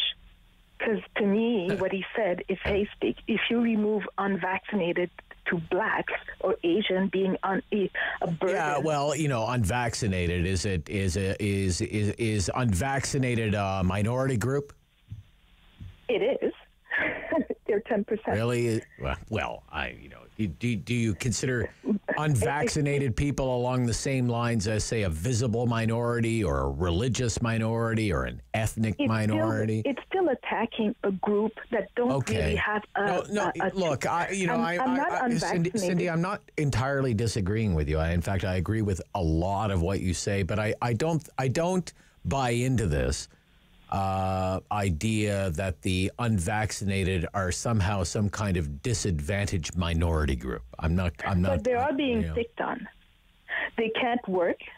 They have to pay taxes. There are a lot of places they can't go. Well, you could say those are the consequences of their own choices. I know. Those are the consequences of the choices they have made of their own free will, Cindy. I know, but to add on that, putting them a target while they're in the hospital. I understand that, wrong. Cindy. I understand that. I don't agree with the anti-vax tax. I don't agree with it. It's incredibly popular. Tax the unvaccinated, story of the week as far as I'm concerned. Premier Legault tightening the screws on the unvaccinated. I must have taken 50, 60 calls on that issue alone this week.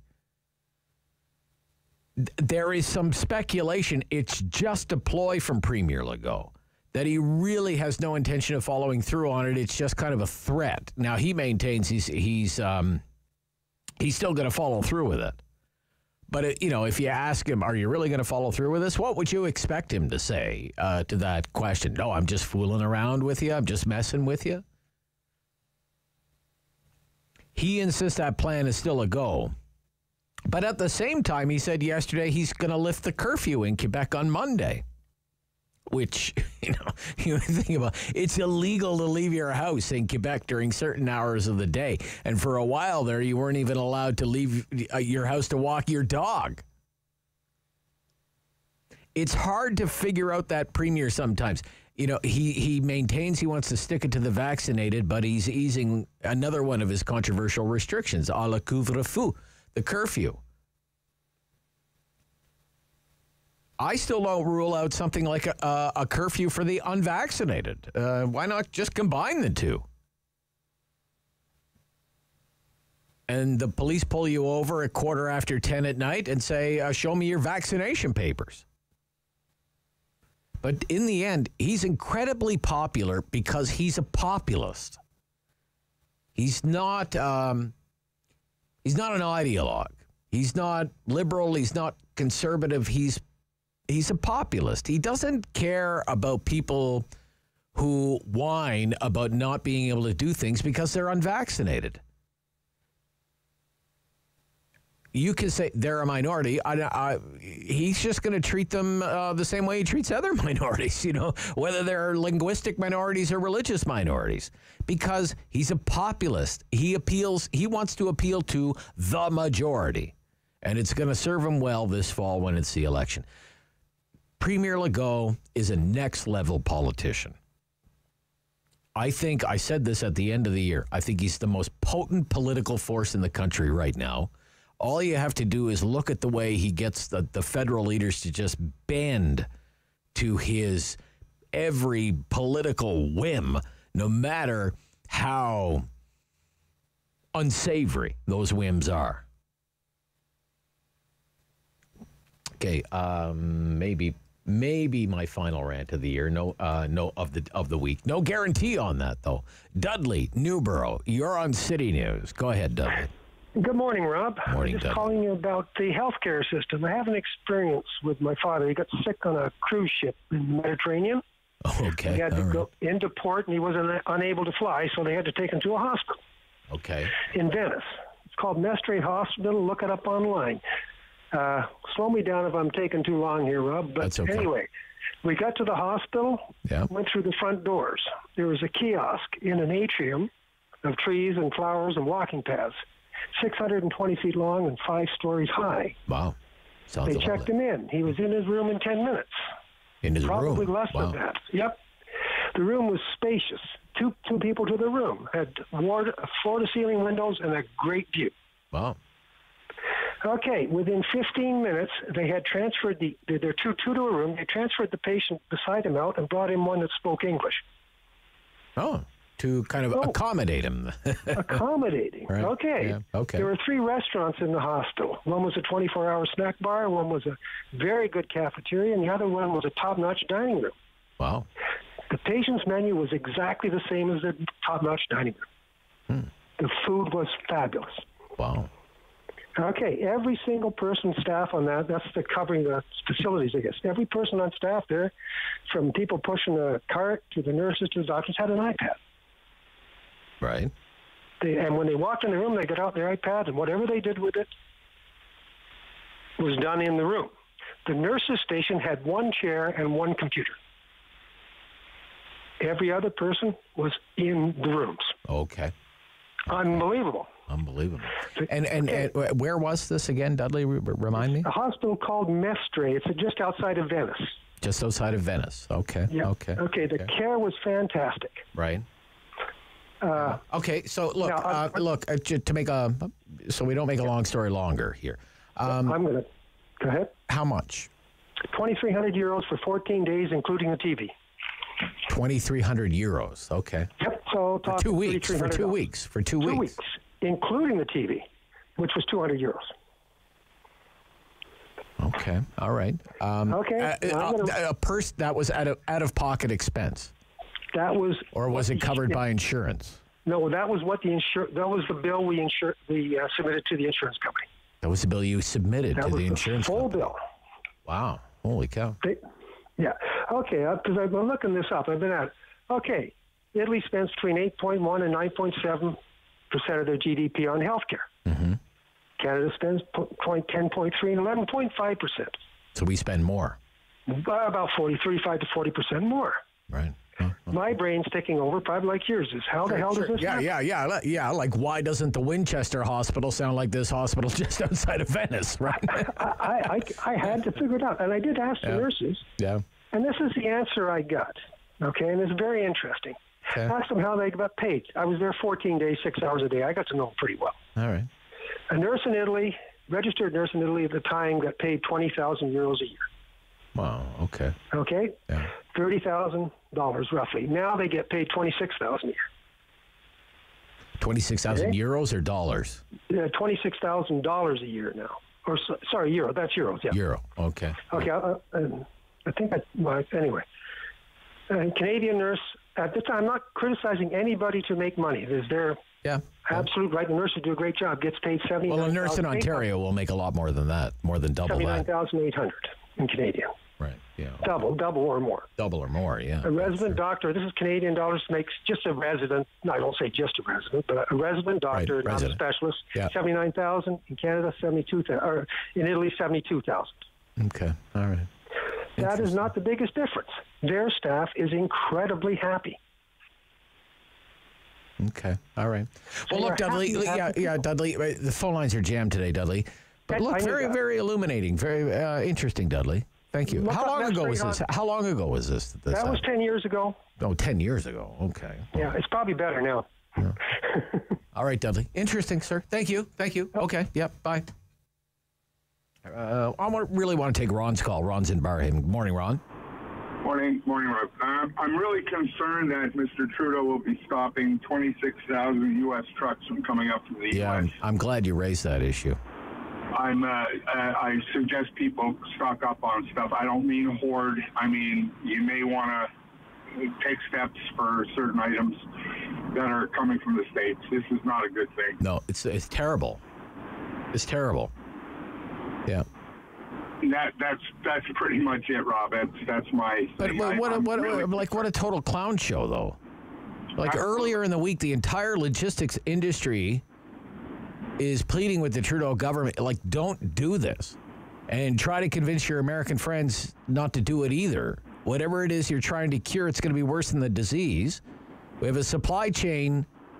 Like, do they not read the newspaper, man? Like, the supply chain is under immense pressure. What is this going to accomplish? Taking 15,000 trucks, Canadian trucks off the road is the estimate, something like that. 15,000 trucks off the road. And not just that, I heard 26,000 coming from the States. Yeah, but it's so yesterday morning. It sounds, by way of CBSA, like the government had come to its senses. Okay, yeah, we won't do that. Like, this is supposed to come into effect tomorrow, right? Yep. And so they leak this flip flop to the major news outlets, and then yesterday afternoon, the clowns that are in charge of this come out and say, no, we don't know where the story came from, and the vaccine mandate for the truckers is very definitely still on. It's just totally amateur hour. It's amateur hour. I expect these three Trudeau cabinet ministers, to jump out of one of those toy cars wearing Shriner hats. Like, what is going on? Like, who are these people? Yeah, I look, we've been living with this for, 6 years now? This government, they never make any sense to me. Like, have they not noticed? Do they not worry about, we're talking about basic human needs here. We're talking about toilet paper food, health products, drugs, blood, all kinds of things. And did they not notice, inflation in the United States was reported this week, 7%, highest since 1982. That's another thing, Rob. I don't know. How are we at 4 and they're at 7? Well, they calculate it different. It's a basket of goods that they measure. And in the United States, a big part of, I shouldn't say a big part, a part of their basket is used cars. And used car prices are up 40% year over year because nobody can get a new car. So they're buying new cars. So the used cars. So the prices are way up on used cars. And we don't even have used cars as part of our inflation calculation. It's not even in the basket of goods. So that's why our inflation report's a little lower than theirs. Well, it's kind of wacky here too, Rob. I bought a new Jeep last year, and I was offered more money than I paid for it. Yeah. Well, I mean, the prices are very strong for the used cars. I mean, I went in, I just got rid of my Ram. I bought a Jeep, funny enough, a Cherokee, not the Grand Cherokee. That's what I sold, my Ram. I sold my Ram. Yeah, I sold my Ram. I had no problem selling my Ram, got a great trade-in price for it, and I bought the smaller Jeep Cherokee, like not the Grand Cherokee, the little one. A lot better on gas, but, you know, it wasn't cheap. Like, it was a premium price for that vehicle. So, yeah. Well, all right. Thank you, Ron. Yeah. This trucker decision is, it's idiocy. It's idiocy. I don't know what they're thinking. Derick in Ottawa. Derick, you're on City News. Yeah, Rob, you sort of cut me short there last week. I don't think you intended to. I was just going into the data quickly. I'll start with the part we do agree on. Like, so when you look at the data, you know, there's more people vaccinated in the hospitals than unvaccinated. But as you said, roughly in Ontario, you know, 80% of people are vaccinated and 20% are unvaccinated. So the vaccine does seem to offer some protection with regards to the severity. But when you look at the number of cases, 80% of the people that have COVID are vaccinated. So it doesn't seem to offer any protection as far as getting the virus, if you see what I mean. Yeah, but are people getting sick and dying if they're vaccinated? If they're fully vaccinated, are they dying? Are they getting severely ill? So we agree on that. So it reduces the severity. So I'm doing a workout. We reduces the severity. But the issue is then, if we're treating people that are unvaccinated as a risk to others, you get stupid policies like this new trucker policy where they're going to ban people, which is absolutely ludicrous because they're not increasing the risk to anybody at all. And also, firing a bunch of healthcare workers, now we're short of healthcare workers. So, you know, I think they have to look at the data. I think this is dividing people. But yeah, it does reduce the severity of COVID for sure, but it doesn't reduce your chances of getting it. Okay. All right. Thank you, Derick. Thank you. 10:47. We'll be right back. Rob Snow Show, City News.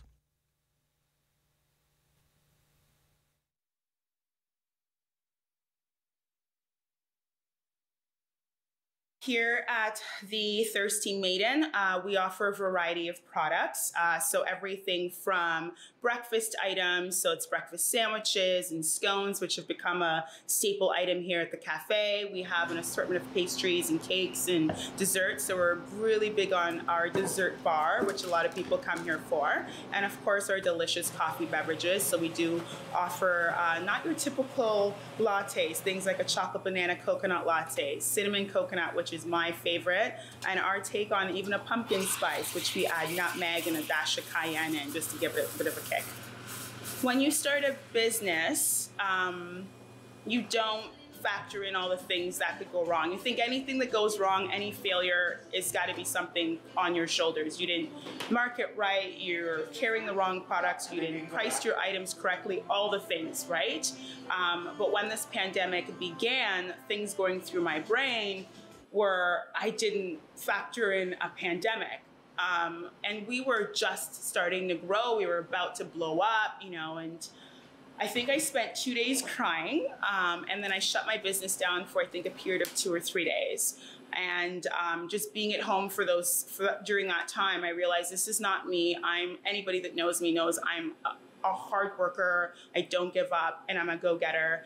And I started to think, well, I should probably just start clearing out my freezers and posting and seeing who wants to buy what. And that was sort of how I built my momentum back up. I realized that there's still a large number of people that wanted to support us and were looking for the items that I had to provide. So we started there. Then I reopened literally not even 3 or 4 days after I'd closed my doors, and then started doing curbside pickups and deliveries. Started doing the deliveries myself, free deliveries to the local community, going as far as Bell's Corners and Carp as well. And that's why we're still here. This community has really kept us going a year into the pandemic. We've had a changeover of staff a couple times now, and you know, situations change, and when you can't offer hours and hours for your employees, you don't blame them when they have to go elsewhere. So I think that's also been one of the challenges is recruiting, training, and then they leave, and then bringing in more people and recruiting, and anybody in this industry will tell you that that's something we deal with on a regular basis, whether or not COVID's in the mix or not, but more so now because every time there's a lockdown, there's a risk of, will we make it through? And then you lay off more staff, and again, their situations and their circumstances change.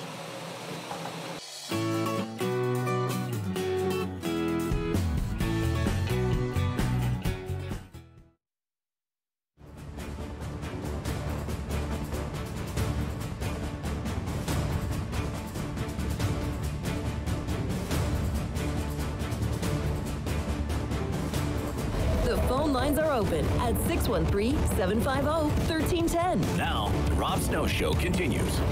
Home stretch of the Talkback Hour. Albert, Ottawa. Good morning. You're on City News. Albert, go ahead. Good morning, Father Rob. Yep, At the end of the conversation, I hope you don't send me to the town hall for a flogging. Okay. I was advised at the beginning of November by my doctors that I can go on a trip. I just came back from Cuba, and I have an important thing I want to say here. Yeah. Coming through customs, I'm going to say approximately here in Ottawa, 50% of the people have to do an additional COVID test, even though you had one 72 hours prior to arriving in Ottawa. My girlfriend has to wait approximately, they told her, up to 5 days in the home, which is fine. We respect that. We have no problems with that. But here's the stickler.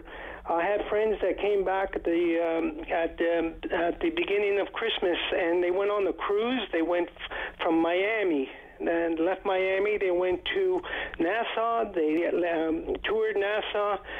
They went to Mexico, got off at Mexico, came back Miami again, sat around in Florida for approximately 3/4 of the day until the flight back to Toronto. And then once again, not everybody gets tested, but in this couple, one out of the two got tested.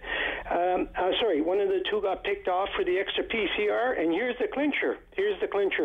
They told them because they came back through the USA that they don't have to stay home, that they will get results within 3 to 5 days, but it's not a mandatory stay at home because you've come through the USA, which is absolutely ridiculous because the USA right now has probably one of the biggest COVID numbers in the whole world. Anyway, I wanted to make that point. I wanted to let people know how this government thinks. I think it's ridiculous. If you're going to make somebody stay home, it should be all or nobody. Because, like I say, the judgment call for them to use traveling to the USA after a 7-day or 14-day cruise as being acceptable to go wherever you want until you wait for your results. I think it's crazy. All right. Thanks, Albert. All the best, bud. Yep. Thank you. Bye-bye. Yep. I'm probably not going to take Chez's call. Chez, I love your calls, but you've called twice already this week, and we've got other people who haven't been on at all this week, so it's no offense. You call me next week, I'll take your call. But Marcel in Hawkesbury. Marcel. Yes, hi, Rob. First-time caller. I appreciate that, Marcel. Thank you. Okay. Very little attention has been paid to that news release from Pfizer on Tuesday that said that their Omicron vaccine will be ready for March. What does that mean? Does that mean that what people are getting now is pretty well useless because 80 to 90% of the COVID-19 cases are caused by Omicron? Yeah, that's very interesting. And what use will it be in March? It's on the cover of newspaper. Sorry, Marcel. It's on the cover of newspapers this morning that Omicron might be peaking already. Yeah, it is. So. It is, and by March, April, it's going to be a different variant. Yeah, maybe. I don't know. But it's food for thought. But if people want to really learn about what's going on with this COVID-19, read Robert Kennedy Jr.'s book. Oh, come on. Fabulous. Yeah, fabulous. Yeah. Does it come with free tinfoil, that book? Lifelong subscription to Alcan? Don't follow that advice. Don't read anything from Robert Kennedy Jr. Nothing. Rodney. Good morning, Rodney. Hey, good morning. Yeah, hi, Rodney. Hey, I'm phoning back. Last time we didn't talk. I said I'd be hanging on, so I hung on, and I'm calling you back. All right, Rodney. Hey, okay. And then I wanted to start. Well, I guess I'll start off on. It says here you're calling from rural Ottawa. Where are you today? Oh, same place out in Carlsbad Springs. Oh, Carlsbad Springs. Okay, all right. You know, okay. I could joke around and say I'm your next door neighbor and ask you for my exact address. No. You know? No, I thought you were more of an urbanite, though, Rodney. No, I'm country. You're country. I'm okay. Looking out I look in the mirror and look across the street and see the snow and the trees. Ah, beautiful. Sounds nice. Sounds nice. But hey, man. Yeah. Part of my thought frame was sort of interrupted in the sense of, my thoughts are going to be with the families. Absolutely. And the friends, yeah. The first responders that had to deal with everything yesterday, yeah. And the people that are still dealing with on-site and have to, deal with the family and friends. Yeah. Yeah, so, it's well said, Rodney. Yeah. Well, it's got to be more than just the family because there's, big changes, Yeah. And then I'm sort of going to go in reverse order on my pleasant thought frame this morning. And I got to start off with just wishing you a happy birthday for your show. Oh, yeah, 2 years ago yesterday was my first yesterday. show. Yeah. And then it sounds like a whole bunch for a parent, 2 going on 22.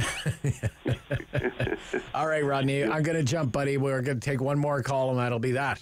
He's in the Pontiac. Keith in Shawville. Hey, how are you? Good. Best wishes to those people, the lost ones in that explosion. The one other thing I wanted to mention was Trudeau, so two-faced. He gives an interview on Global TV on Christmas Day talking about how the nations have to stick together in dealing with China.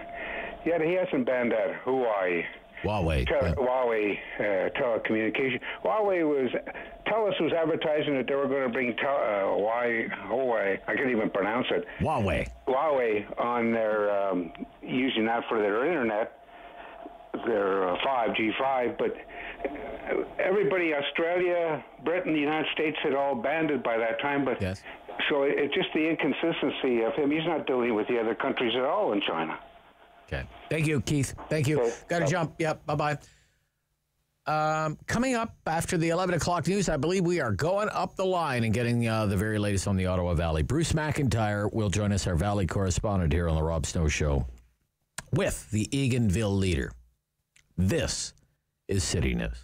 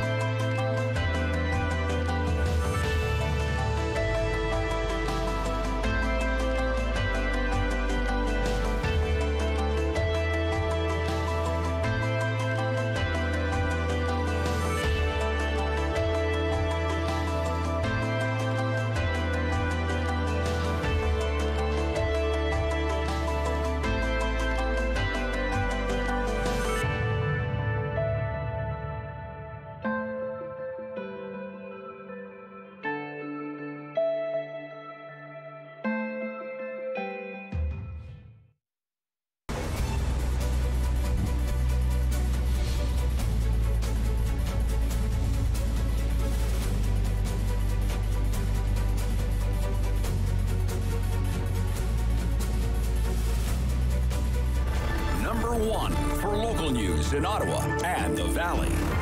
This is City News, now on 101.1 FM and 1310 AM. It's Friday, January 14th. Good morning. I'm Andrew Boyle. Right now in Ottawa, minus 17. It feels like minus 27. In Smiths Falls, minus 15. It feels like minus 24. Here's what's making news right now. Well, breaking news from Ottawa Police, a tragedy in Nepean. 6 people are presumed dead after a fire yesterday at a fuel storage facility. One person confirmed dead in hospital, but 5 are presumed dead. Missing and presumed dead. One other person remains in hospital with serious injuries but in stable condition. Another person has been released from hospital. With the details, here's City News reporter Chris Curries. Awful news from Merivale Road. 5 employees remain unaccounted for, 4 men and a woman, and police say they are presumed to have perished in the explosion, which has left Eastway tank and pump in a state described as, quote, heavily damaged. It's awful. It's just, it's unbelievable. Area Councillor Keith Egli. Investigation is underway with a number of agencies, including the Ministry of Labour, the Ontario Coroner's Office, the Fire Marshal, and the police arson squad. He's also thanking first responders, a sentiment shared across the board on social media. Ottawa Fire tweeting their shock to the tragic incident and reminding residents the distress line is open 24/7, as is the Reunification Centre at Woodvale Pentecostal Church. Chris Curries, City News. City News time, 11:02, and now your forecast with meteorologist Jill Taylor. Colder air is moving in. We've already reached our high for the day. For the afternoon, we'll sit at about minus 19. Lots of sunshine today, a gusty north wind. Tonight, clear, cold, risk of frostbite. A low minus 26 will feel like minus 35. Sunshine for Saturday and Sunday, but heads up for snow Monday. For today, falling temperatures for the afternoon, minus 19. And right now, feeling in the minus 20s, it's minus 17 in Ottawa, minus 15 in Smiths Falls. The province says the number of people in hospital ICUs due to COVID-19 has risen today by 27. Now 527 in ICU, 42 more deaths also attributed to the virus in Ontario. The number of cases from the tests that have been completed is back over 10,000 across the province. The breakdown locally, 453 in Ottawa, 146 in Eastern Ontario, 54 in Leeds, Grenville, Lanark, 80 more cases in Renfrew. City News time, 11:03. Federal officials are set to release new pandemic data and COVID-19 modeling that may reveal if the Omicron variant is starting to recede. Hospitalizations did hit another record high in Ontario. The province opened up vaccine booking system to people with compromised immune systems so they can make an appointment for a 4th dose. That opened up at 8 o'clock on the provincial site this morning. Omicron hasn't peaked yet in Manitoba. Doctors there, for example, say they're in the dark about how the province will deal with an ever-increasing patient load. One of Robert Kennedy's children expressing relief. The governor of California denied parole for the man convicted of killing her father in 1968. Governor Gavin Newsom says 77-year-old Sirhan still poses an unreasonable public safety threat. Kennedy's daughter, Carrie, says Sirhan needs to remain locked up. He would be a very, very scary person to release on the streets of California. Now, Kennedy was a U.S. Senator and former Attorney General. He was a brother of former President John F. Kennedy and longtime Massachusetts Senator Edward Kennedy. I'm Andrew Boyle for News Anytime. Follow up online at ottawa.citynews.ca. He's a pillar of community opinion. The Rob Snow Show returns on Rogers TV and City News. 101.1 FM and 1310 AM.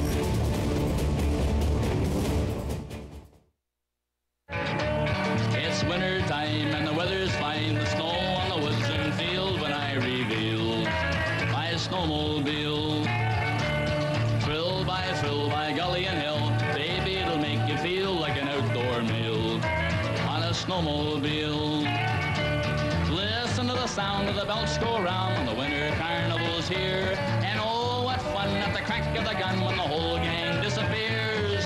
The The race is on from the bush to the pond and back where the judges feel. You've won their seal for the snowmobile. You've won their seal for the snowmobile. All right, it's time for Valley View. Bruce McIntyre's back. He's our Valley correspondent for the Rob Snow Show. You can also read some of his material, ottawa.citynews.ca, and he is with the Eganville leader. How are you these days?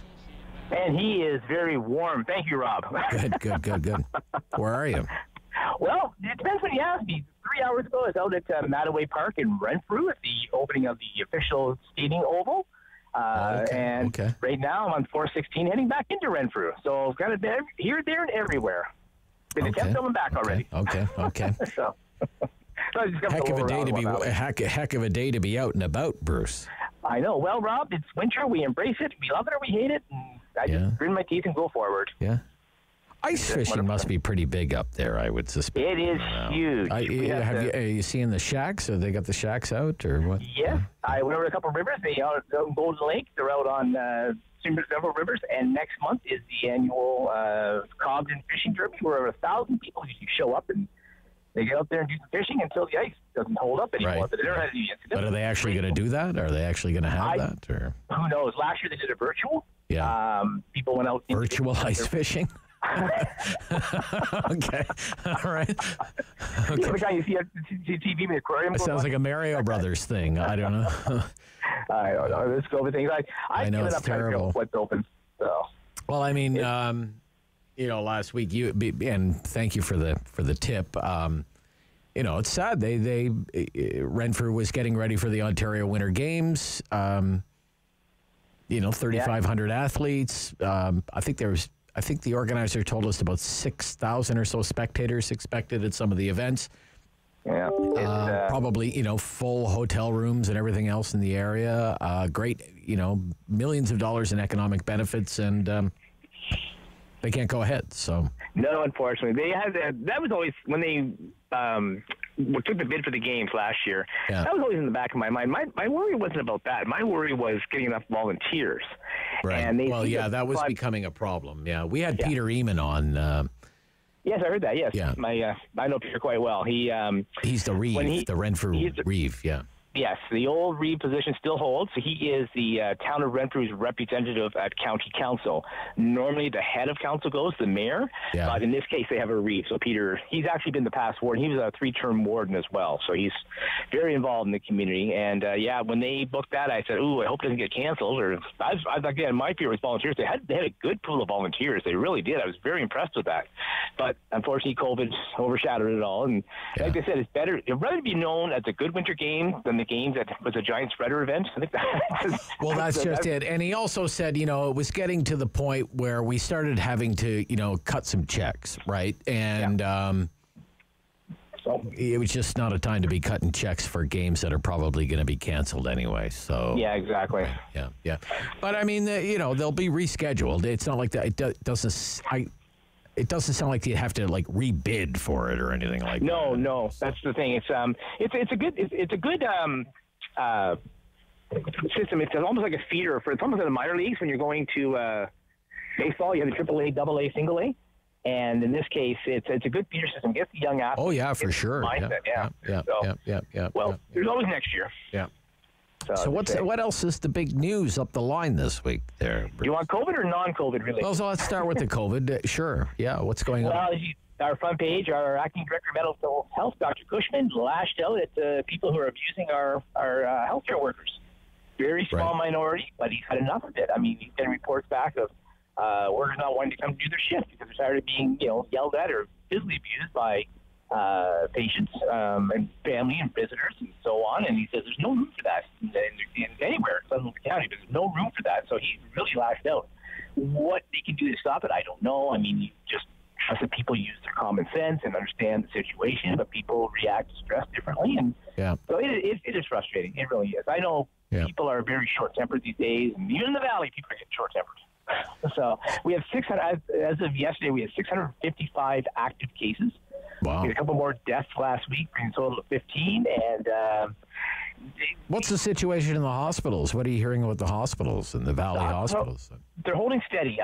They have right now we have 4 individuals in the ICU unit. The beds are getting filled up. I went, excuse me, my friend of mine went to a hospital in Renfrew last week, and they were in and out in 2 hours. It wasn't that bad. But it depends on when you go, right? I said, go at 2 o'clock in the morning. You have better luck. So they did. But the hospitals are not filling up. The ICUs, actually, we only have, I think, if I remember correctly, Randy Penny, the former CAO of Renfrew Hospital, told me that they had only 4 ventilators in all the county. So they would send people down to Ottawa. Send people to Ottawa, yeah. But it's all hands on deck again, unfortunately, and just keep going. The numbers, the cases, I know we had 139 the other day. So it's really rocky. Had 139 cases for Renfrew? Active. We have one day we had 289 cases. That was last week. That was our peak. And it's been slowly, numbers have not gotten that high, but it's been high for us. Really something we're not used to. So that's where we are with that. And, the townships are still trying to get through muddling along. I know that Bonaire Valley still hasn't introduced their vaccination mandate. I know one employee personally that was let go from a township. He worked in a landfill site, and he's refusing to get vaccinated, and they let him go, and they're calling him back the next day because the person didn't show up for work. Okay. Yeah. So that's going to start to boil over. I think you're going to start seeing now people who have been dismissed or terminated. They're going to interesting to see what's going to happen. It's not a lot, very few, in fact, indeed, but still, I think you might see some legal action down the road. Oh yes, the lawyers will be busy. They're always busy. What's the buzz with schools? Back to school on Monday, in-class learning on Monday. Anxious, very anxious. Okay. The biggest concern they have is not so much the schools; it's the school buses. Children located all together in one bus, and as well you have the staff who are driving the bus. There tend to be older gentlemen and women. A lot of them part-time gig. They might be farmers or something, and their health is concerned with them. Oh yeah. And I know last year when it was peaking, they had trouble getting all the drivers to fill the buses. So it's when you see, I know some of the school buses routes may have to be shortened, downsized. The days of the bus running up and down the road twice a day might be over. It might just be once a day. And we do have the dwindling population as well. The school population is not getting any bigger; it's getting smaller. So you're having to stretch your buses out even further. So, but again, the concern I heard from the teachers was the school buses because it's not ventilated and they're in close quarters. So that's a concern. Okay, all right. Yeah, like the big city where you walk to school, they walk to school here too, but not far. No, I don't imagine. And there's homeschooling. People are doing more homeschooling. They're already doing it, so you have that. So it's a mishmash. Okay. What else you got? Well, as I mentioned this morning, the Oval. The Oval, yeah, okay. For those hardy enough to get out there at minus 35 like I was this morning, get out there and do some skating. No, thank you. There was one person out there. Her name is Kate Whittle. She's a barber in town. Grandma Kate. She was out there skating around, so God bless her. So she was doing well, and did you make somebody angry at the Eganville leader that was your assignment today? No, I went on my own little volition. Your own volition? Oh my gosh, you're dedicated to the craft. I took Clancy, and away we went. Right. Okay. And for the listeners out there, if you want a kind of a different story, you may have seen it. It's on page 2 of the issue. It talks about a young lady who died a couple of years ago. She was waiting a heart transplant. Your girl. Yes. And they were moved from Hardwood Lake, which is rural, to downtown Toronto because they had to be on standby in case a heart became available. And unfortunately, she collapsed and died in Toronto.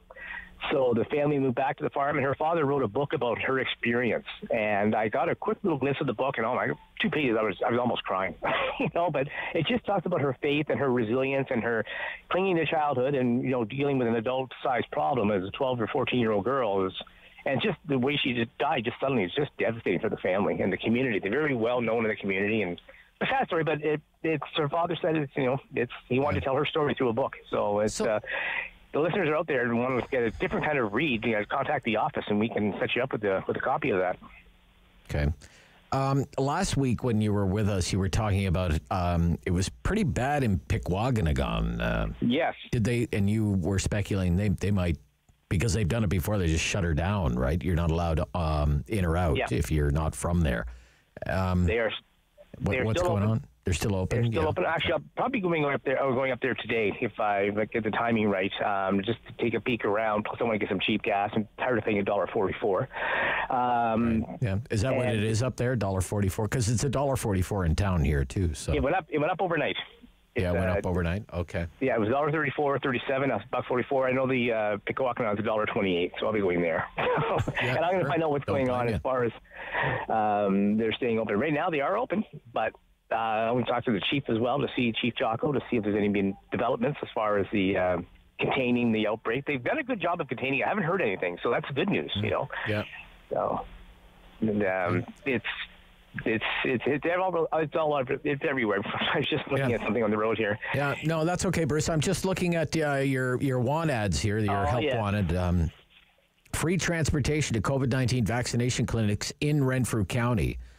And then it lists them all. The McNabb Seniors at Home program, Renfrew and area seniors, and all the phone numbers are there. So if people are in the valley, everything here from Pembroke to Deep River to Renfrew, Braeside, Eganville, all the phone numbers are listed there. If you need a ride, to a vaccination clinic, I'm not sure who's providing that service, but I'm not sure either. But it's a great service because around here we do not have mass transit. We don't have LRT. Well, you don't have LRT either, but and it's even that they're offering accessible transportation. So if you do require assistance with wheelchairs and whatnot.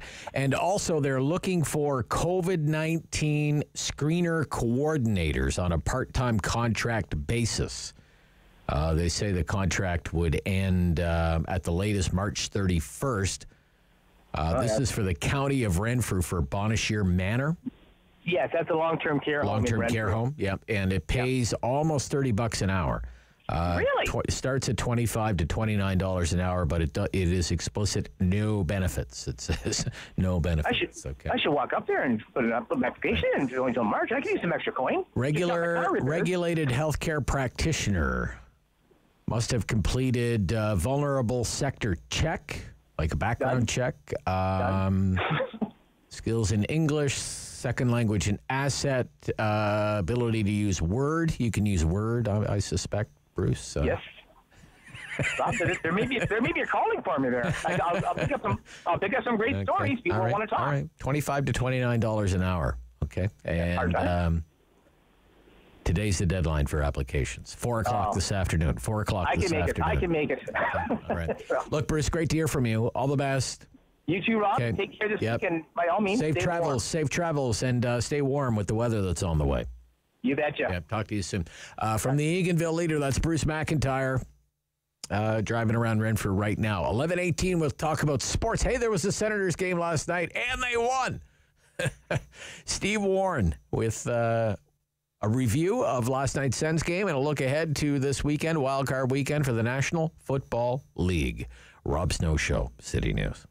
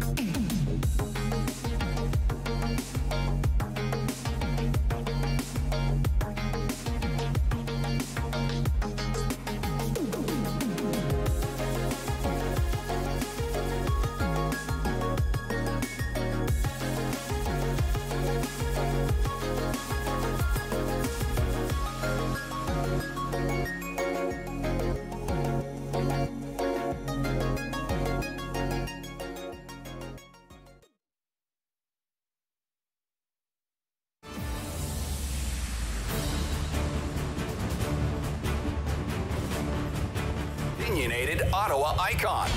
The Rob Snow Show returns on Rogers TV and City News. 101.1 FM and 1310 AM.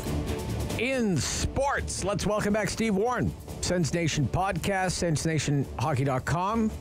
Morning, Steve. Good morning, Rob. Up late last night?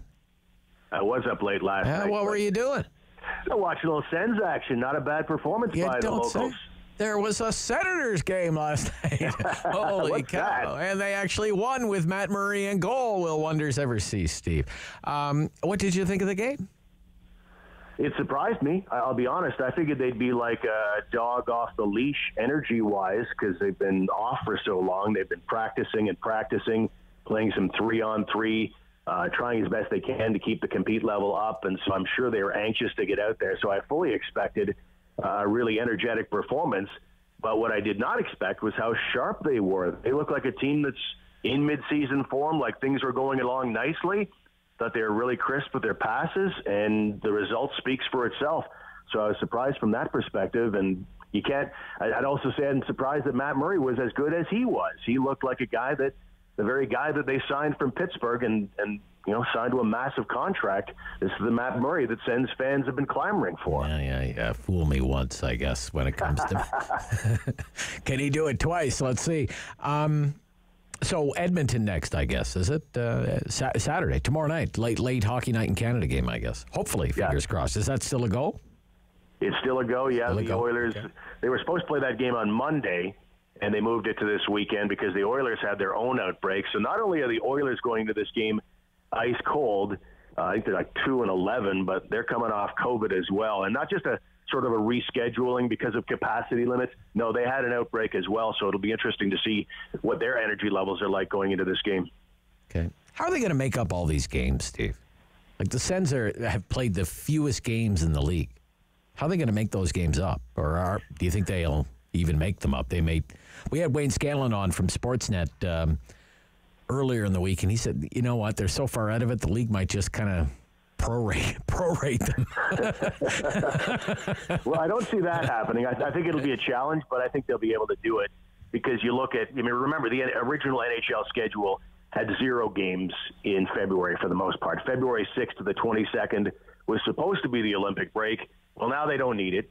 They're not sending players to Beijing, so the league itself has 17 days where they can reschedule games because the Sens aren't the only team with this problem. If you look at the Sens schedule, their original schedule, they had a 24-day window of nothing. Their original schedule was a game on February 1st and then nothing until the 26th.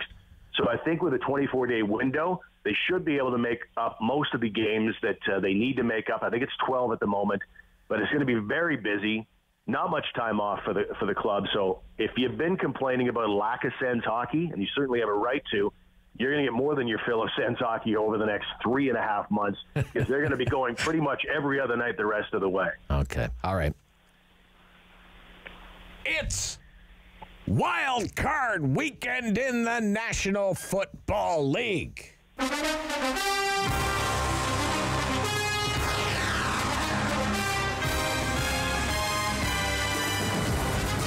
Well, here we go, Steve. The playoffs. Here are the winners. These are my predictions. Bengals, Bills, Bucks, Cowboys, Chiefs, and Rams.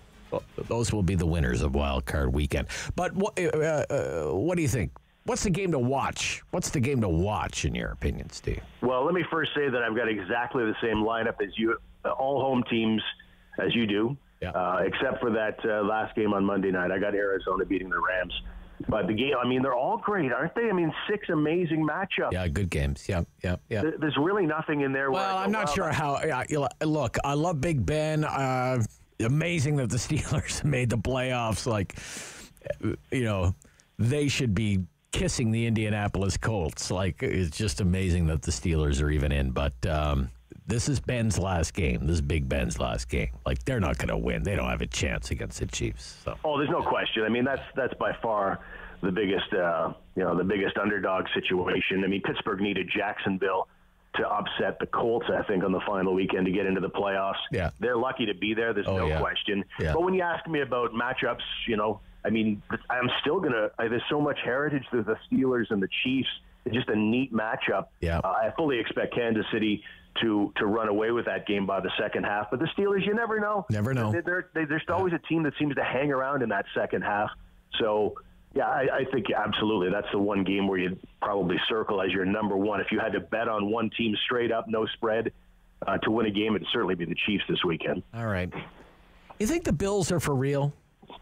Could they go deep, do you think? I certainly think they're good. I think they're good for this weekend. And the neat little nugget I'll give you about New England at Buffalo is the rookie quarterback stat. Because rookie quarterbacks since 2010 in the NFL playoffs are 0-6. It is a big ask of Mac Jones for the Patriots to go into Buffalo into enemy territory for his first playoff game. And by the way, they say it's going to be one of the coldest games in NFL history. They're saying minus 18 Celsius, minus 23 wind chill. I mean, can you imagine? Yeah. Anyway, I do think Buffalo is for real. Josh Allen can beat you with his arm. He can beat you. I mean, he's such a great runner as well. So I really feel like Buffalo, just given the inexperience on the New England side, Tom Brady is long gone. So I like the Bills to win that game. Can they go deep? I think the Chiefs are probably the team that stands in their way. Yeah, okay. Well, I know what I'm doing this weekend. It's going to be freezing cold and then a snowstorm on Monday. So it's football. It's football weather. Oh, I mean, football and then hockey, Steve. It's great, right? So, I would say the Sens in the playoffs are the only thing that gets me as excited as NFL playoffs. Yeah. Enjoy it. We'll talk next week, Steve. Thanks so much. You too, Rob. Thanks. Steve Warne, Sens Nation Podcast, SensNationHockey.com. Queen's Park, week in review. Our MPPs debate back to school on Monday. This is the Rob Snow Show on City News.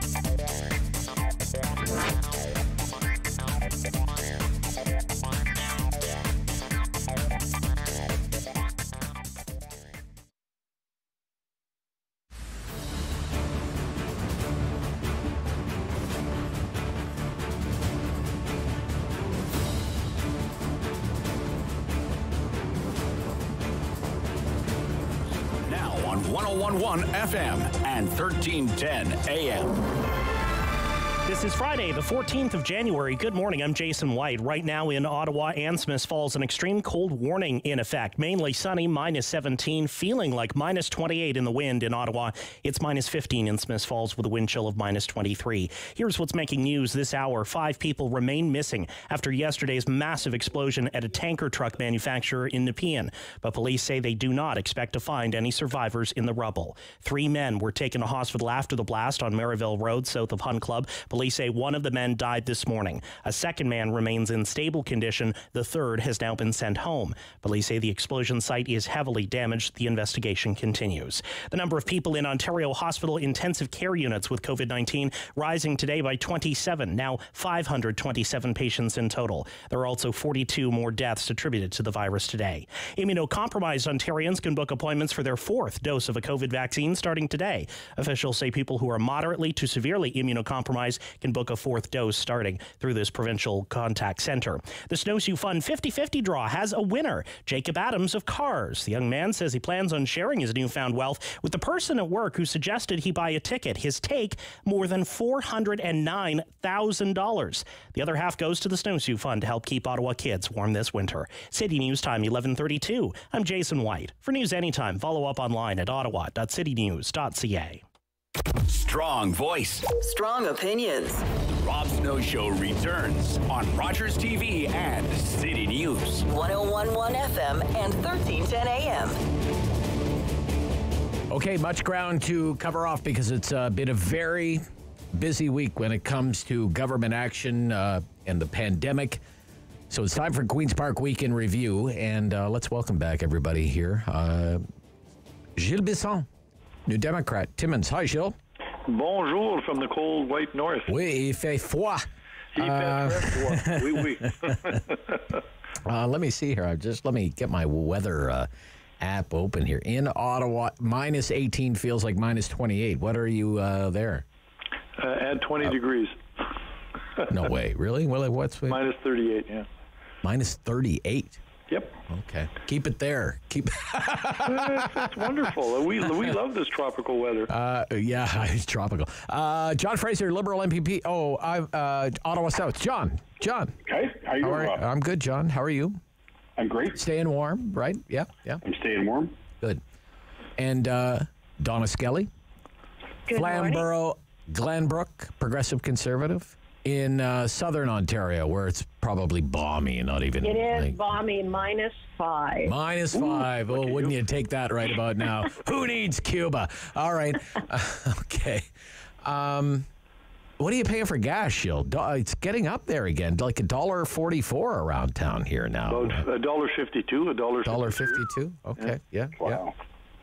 John, you're a miser when it comes to gas. You get any cheap gas lately, or no? I'm down to a quarter tank.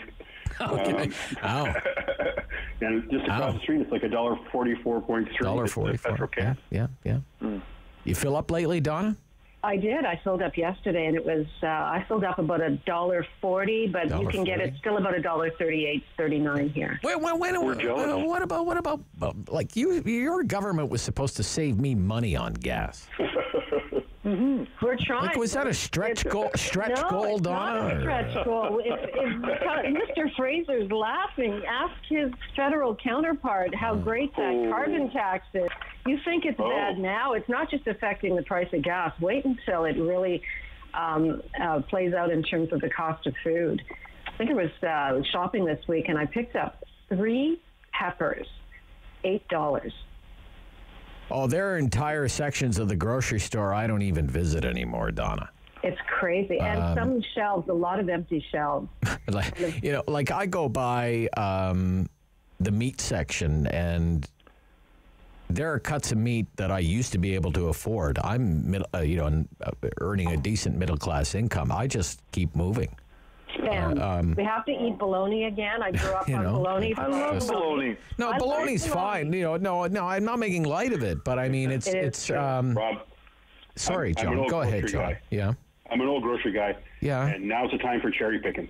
And you can. Now's the time for what? Cherry picking. Cherry picking, which means you look at every flyer. Yeah. Oh. Yeah.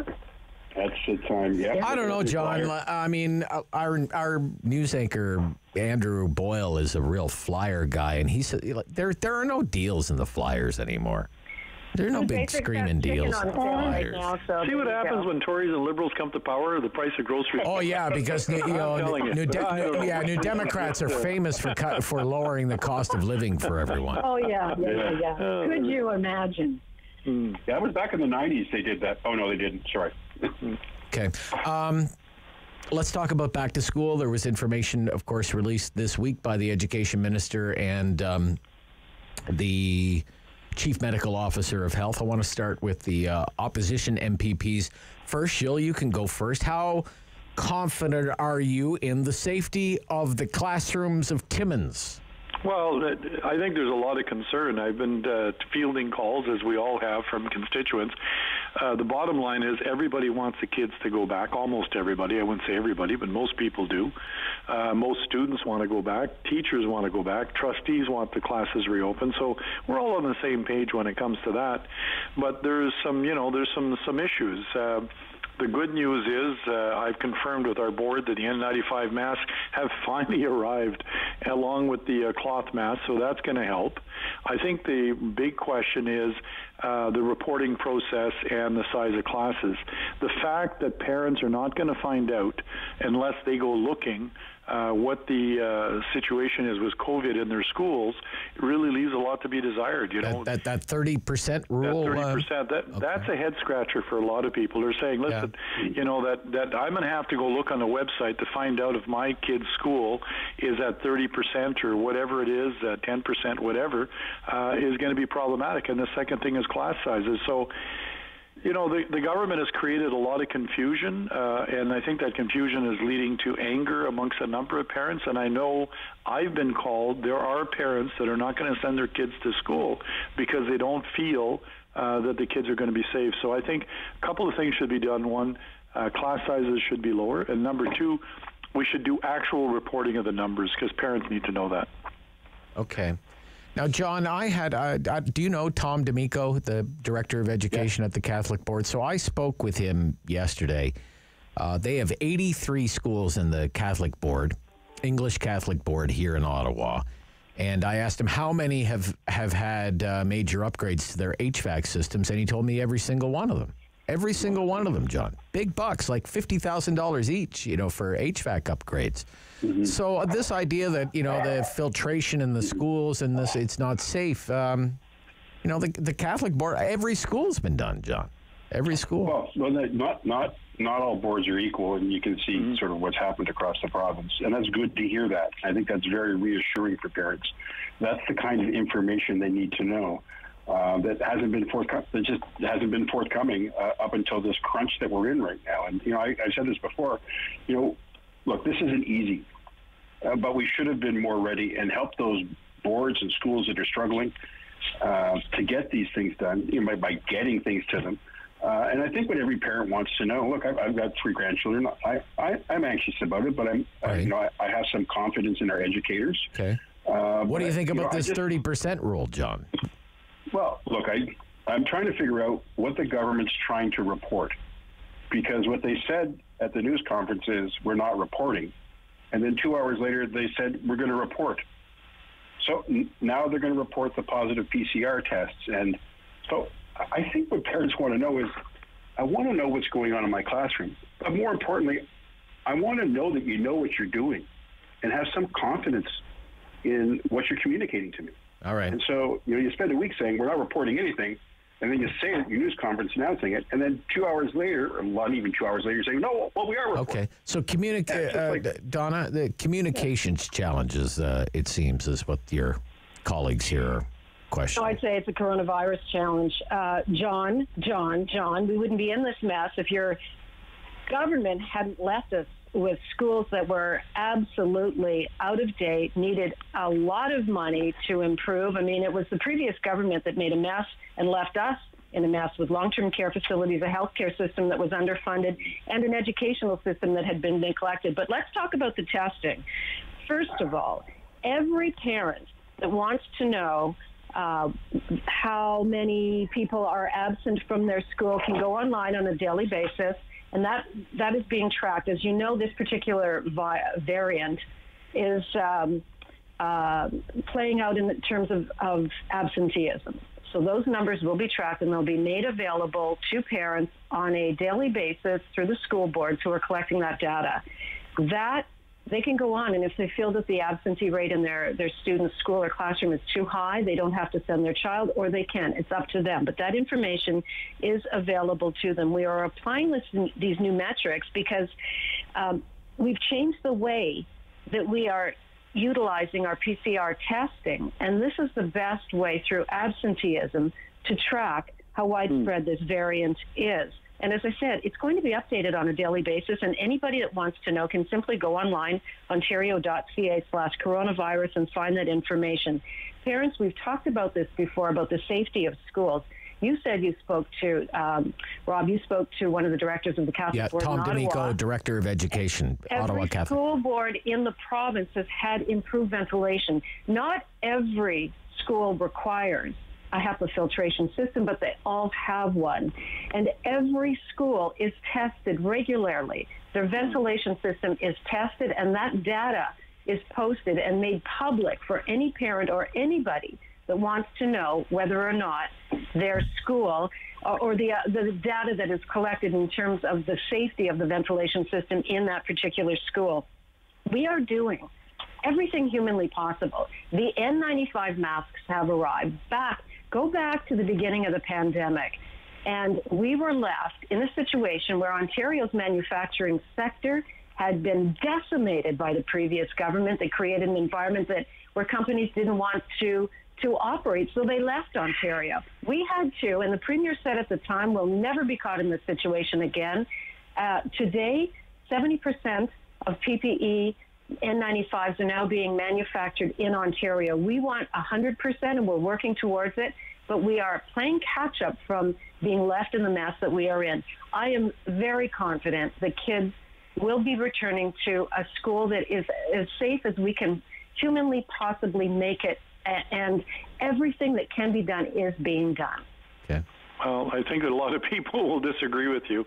You know, I think that the fact that we're not reporting the amount of cases in actual schools when it comes to infections is problematic for parents. How are you going to do that, though, Gilles? How are you going to do it with the system? Hang on, my turn. I listen to you. What parents are telling us, and you're getting the same phone calls that we are, is that they want to know how many infections are there in the school where my child goes, because that is one of the things that they're going to decide. You know, we have a situation in Ontario where if one child has lice and is sent home, every parent in that classroom finds out that they have lice for one incident. We're going to wait till there's 30% infection before we tell publicly students and parents what's going on in their class. Not necessarily infection, but absenteeism, right? Yeah, but absenteeism, it could be a whole bunch of different things. Well, it could be a whole bunch. I have people that are absent in my workplace because of different things, a fall, whatever it might be, type of thing. So you need to make sure that it's apples and oranges. You need oranges to call an orange.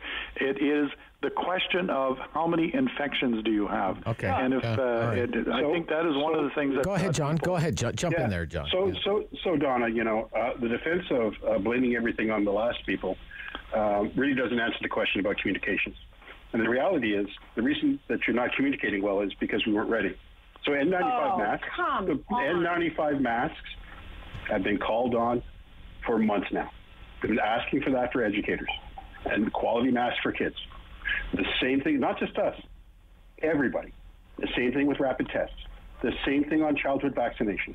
So all I'm simply saying is every parent wants to know these things. So John, let me ask you. Does the person... Just a sec, Donna. Child, is that person been vaccinated? And are the children around them vaccinated? Does everyone have access to a high-quality mask? Is the ventilation good?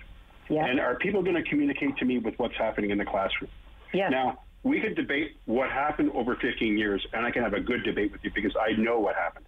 But right now we're talking about what you need to tell parents to give them confidence. And what I'm trying to say is you're not doing a good job at it. Just take out any Auditor General's report from the last 15 years, pick any page, and you'll know what happened.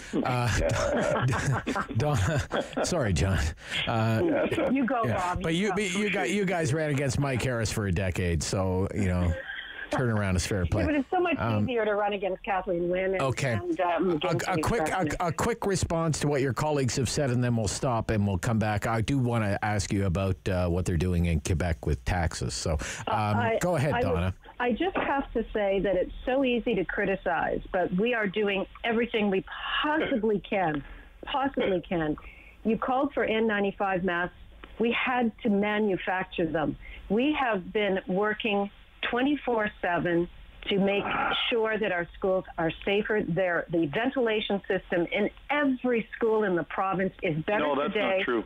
No, that's not true. All right. 25%. One at a time, Gilles. Come on. Requirement. Come on, Gilles. Let her finish. Yeah. Go ahead. But I want to just talk about the metrics that we are using to track COVID cases. We cannot have PCR tests and labs at the disposal of every child in Ontario 24/7. We have a limited number of these tests and resources.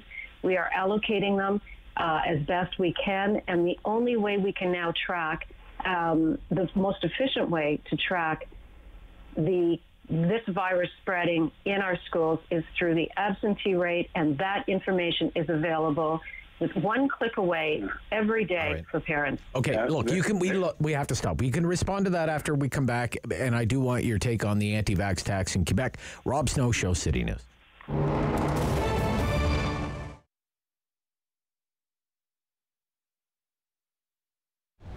An old-fashioned traditional grocery store. You're going to find a butcher, okay? You want a steak cut a certain way, you're going to get it. You know, there's flour piled in the warehouse. There's mixers on the floor. There's flour on the floor. The bakery's rented out to Frank Nicolo. It's him and his son come in at night. They mix the dough, they roll the dough, and they bake the dough. It's not the traditional frozen and thaw and put it in the bin, okay? It's made from scratch 7 days a week. It's probably the only bakery left in Ottawa that does that. You know, then customer service. You know, we're big on that. The cashiers, the deli, you're not. If you ask for something, they're not going to point. It's an aisle number 7. They're going to bring you there. Okay. If you have too much groceries out, we'll take it out to your car. You know what I mean? There's nothing we don't do for our customers, and we evolved around our customers. They would come in and say, you know, can you try getting me this? You know, can you get me this? So that's how we built the lineup we have now. Okay. So we have a lot of unique items that someone that came over to, you know, live in Canada hasn't seen this particular product, but we sourced it and we have it for them that, you know, like something they used to have as a kid. We have a lot of those unique items, a lot, you know, from like all over the world. And we source it through, you know, distributors in Montreal and Toronto that bring in the product in bulk, and we piggyback off of them. Probably the largest European deli in Ottawa. We sell lots because people buy lots. It's nothing really complicated about that.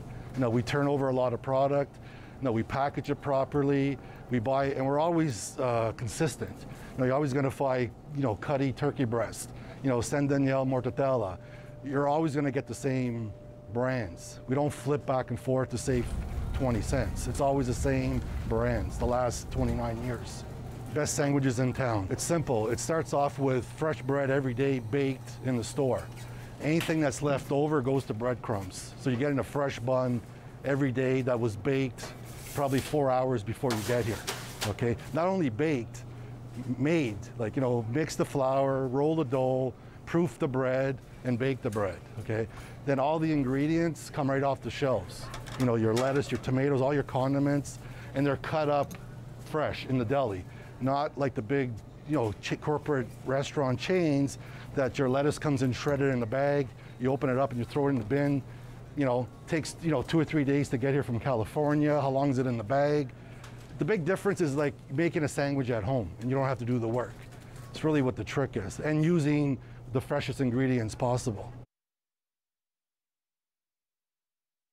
With Rob. The Rob Snow Show returns on Rogers TV and City News, 101.1 FM and 1310 AM. Okay. So we are back with our MPPs, Gilles Bisson, John Fraser, Donna, Skelly.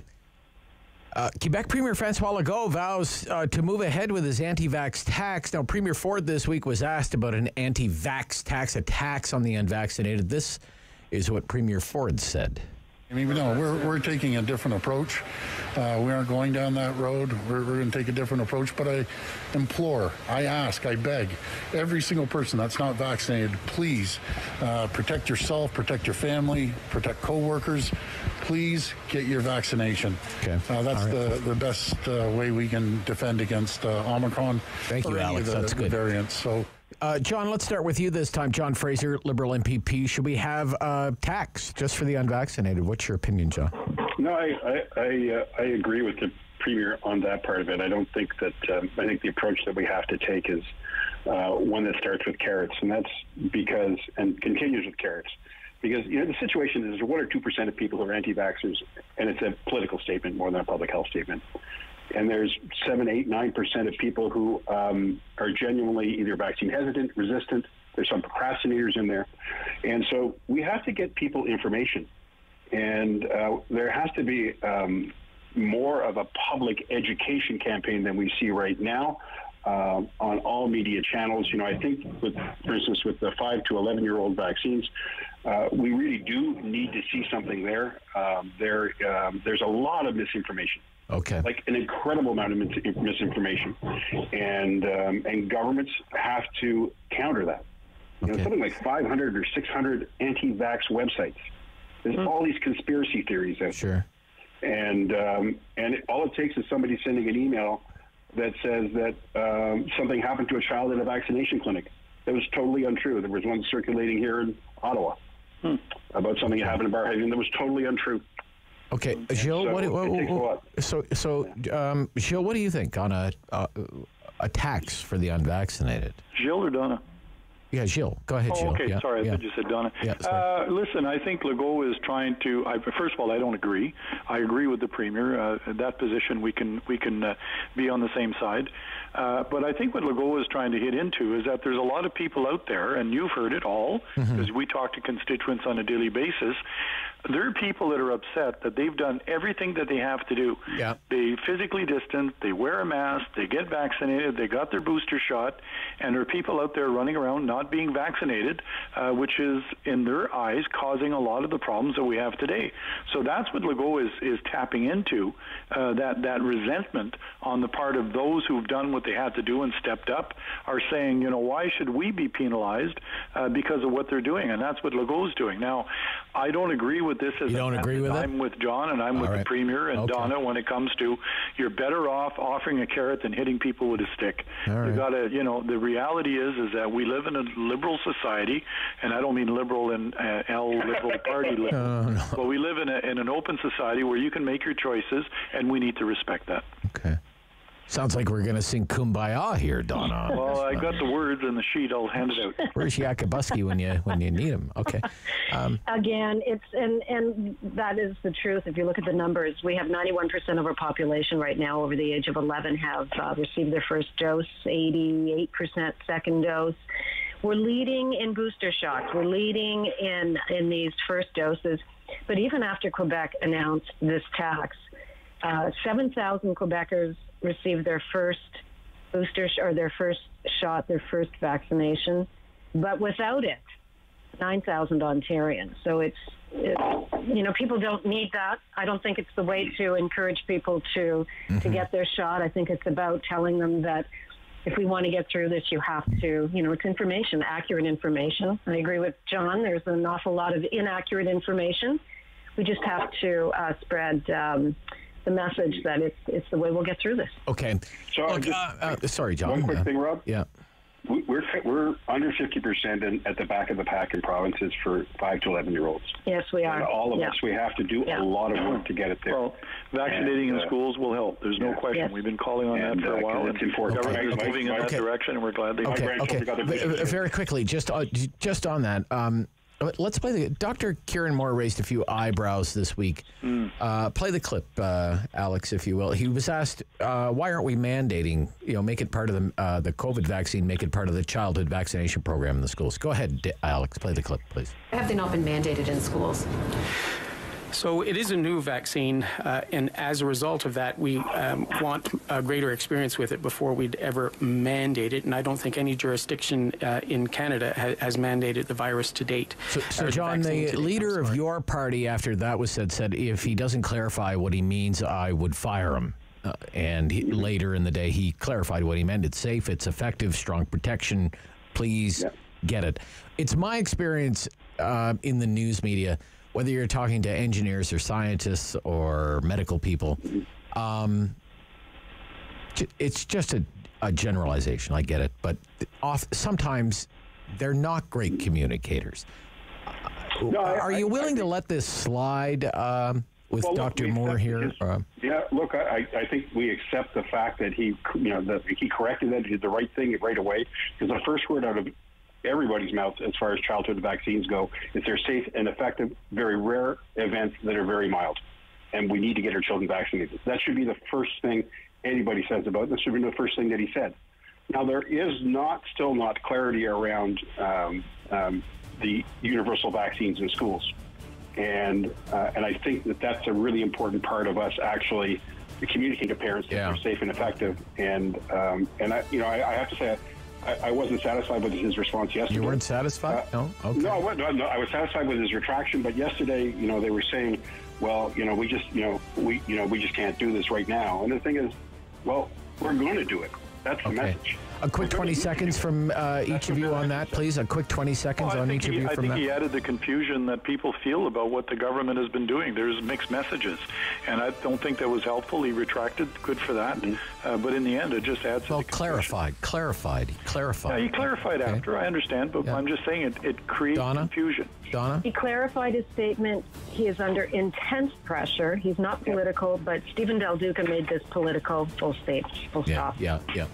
Okay, have a great weekend. Stay warm. Stay safe, everybody. Bye-bye. Hey, take care. Queen's Park Weekend Review. That's it for the Rob Snow Show. This program is brought to you by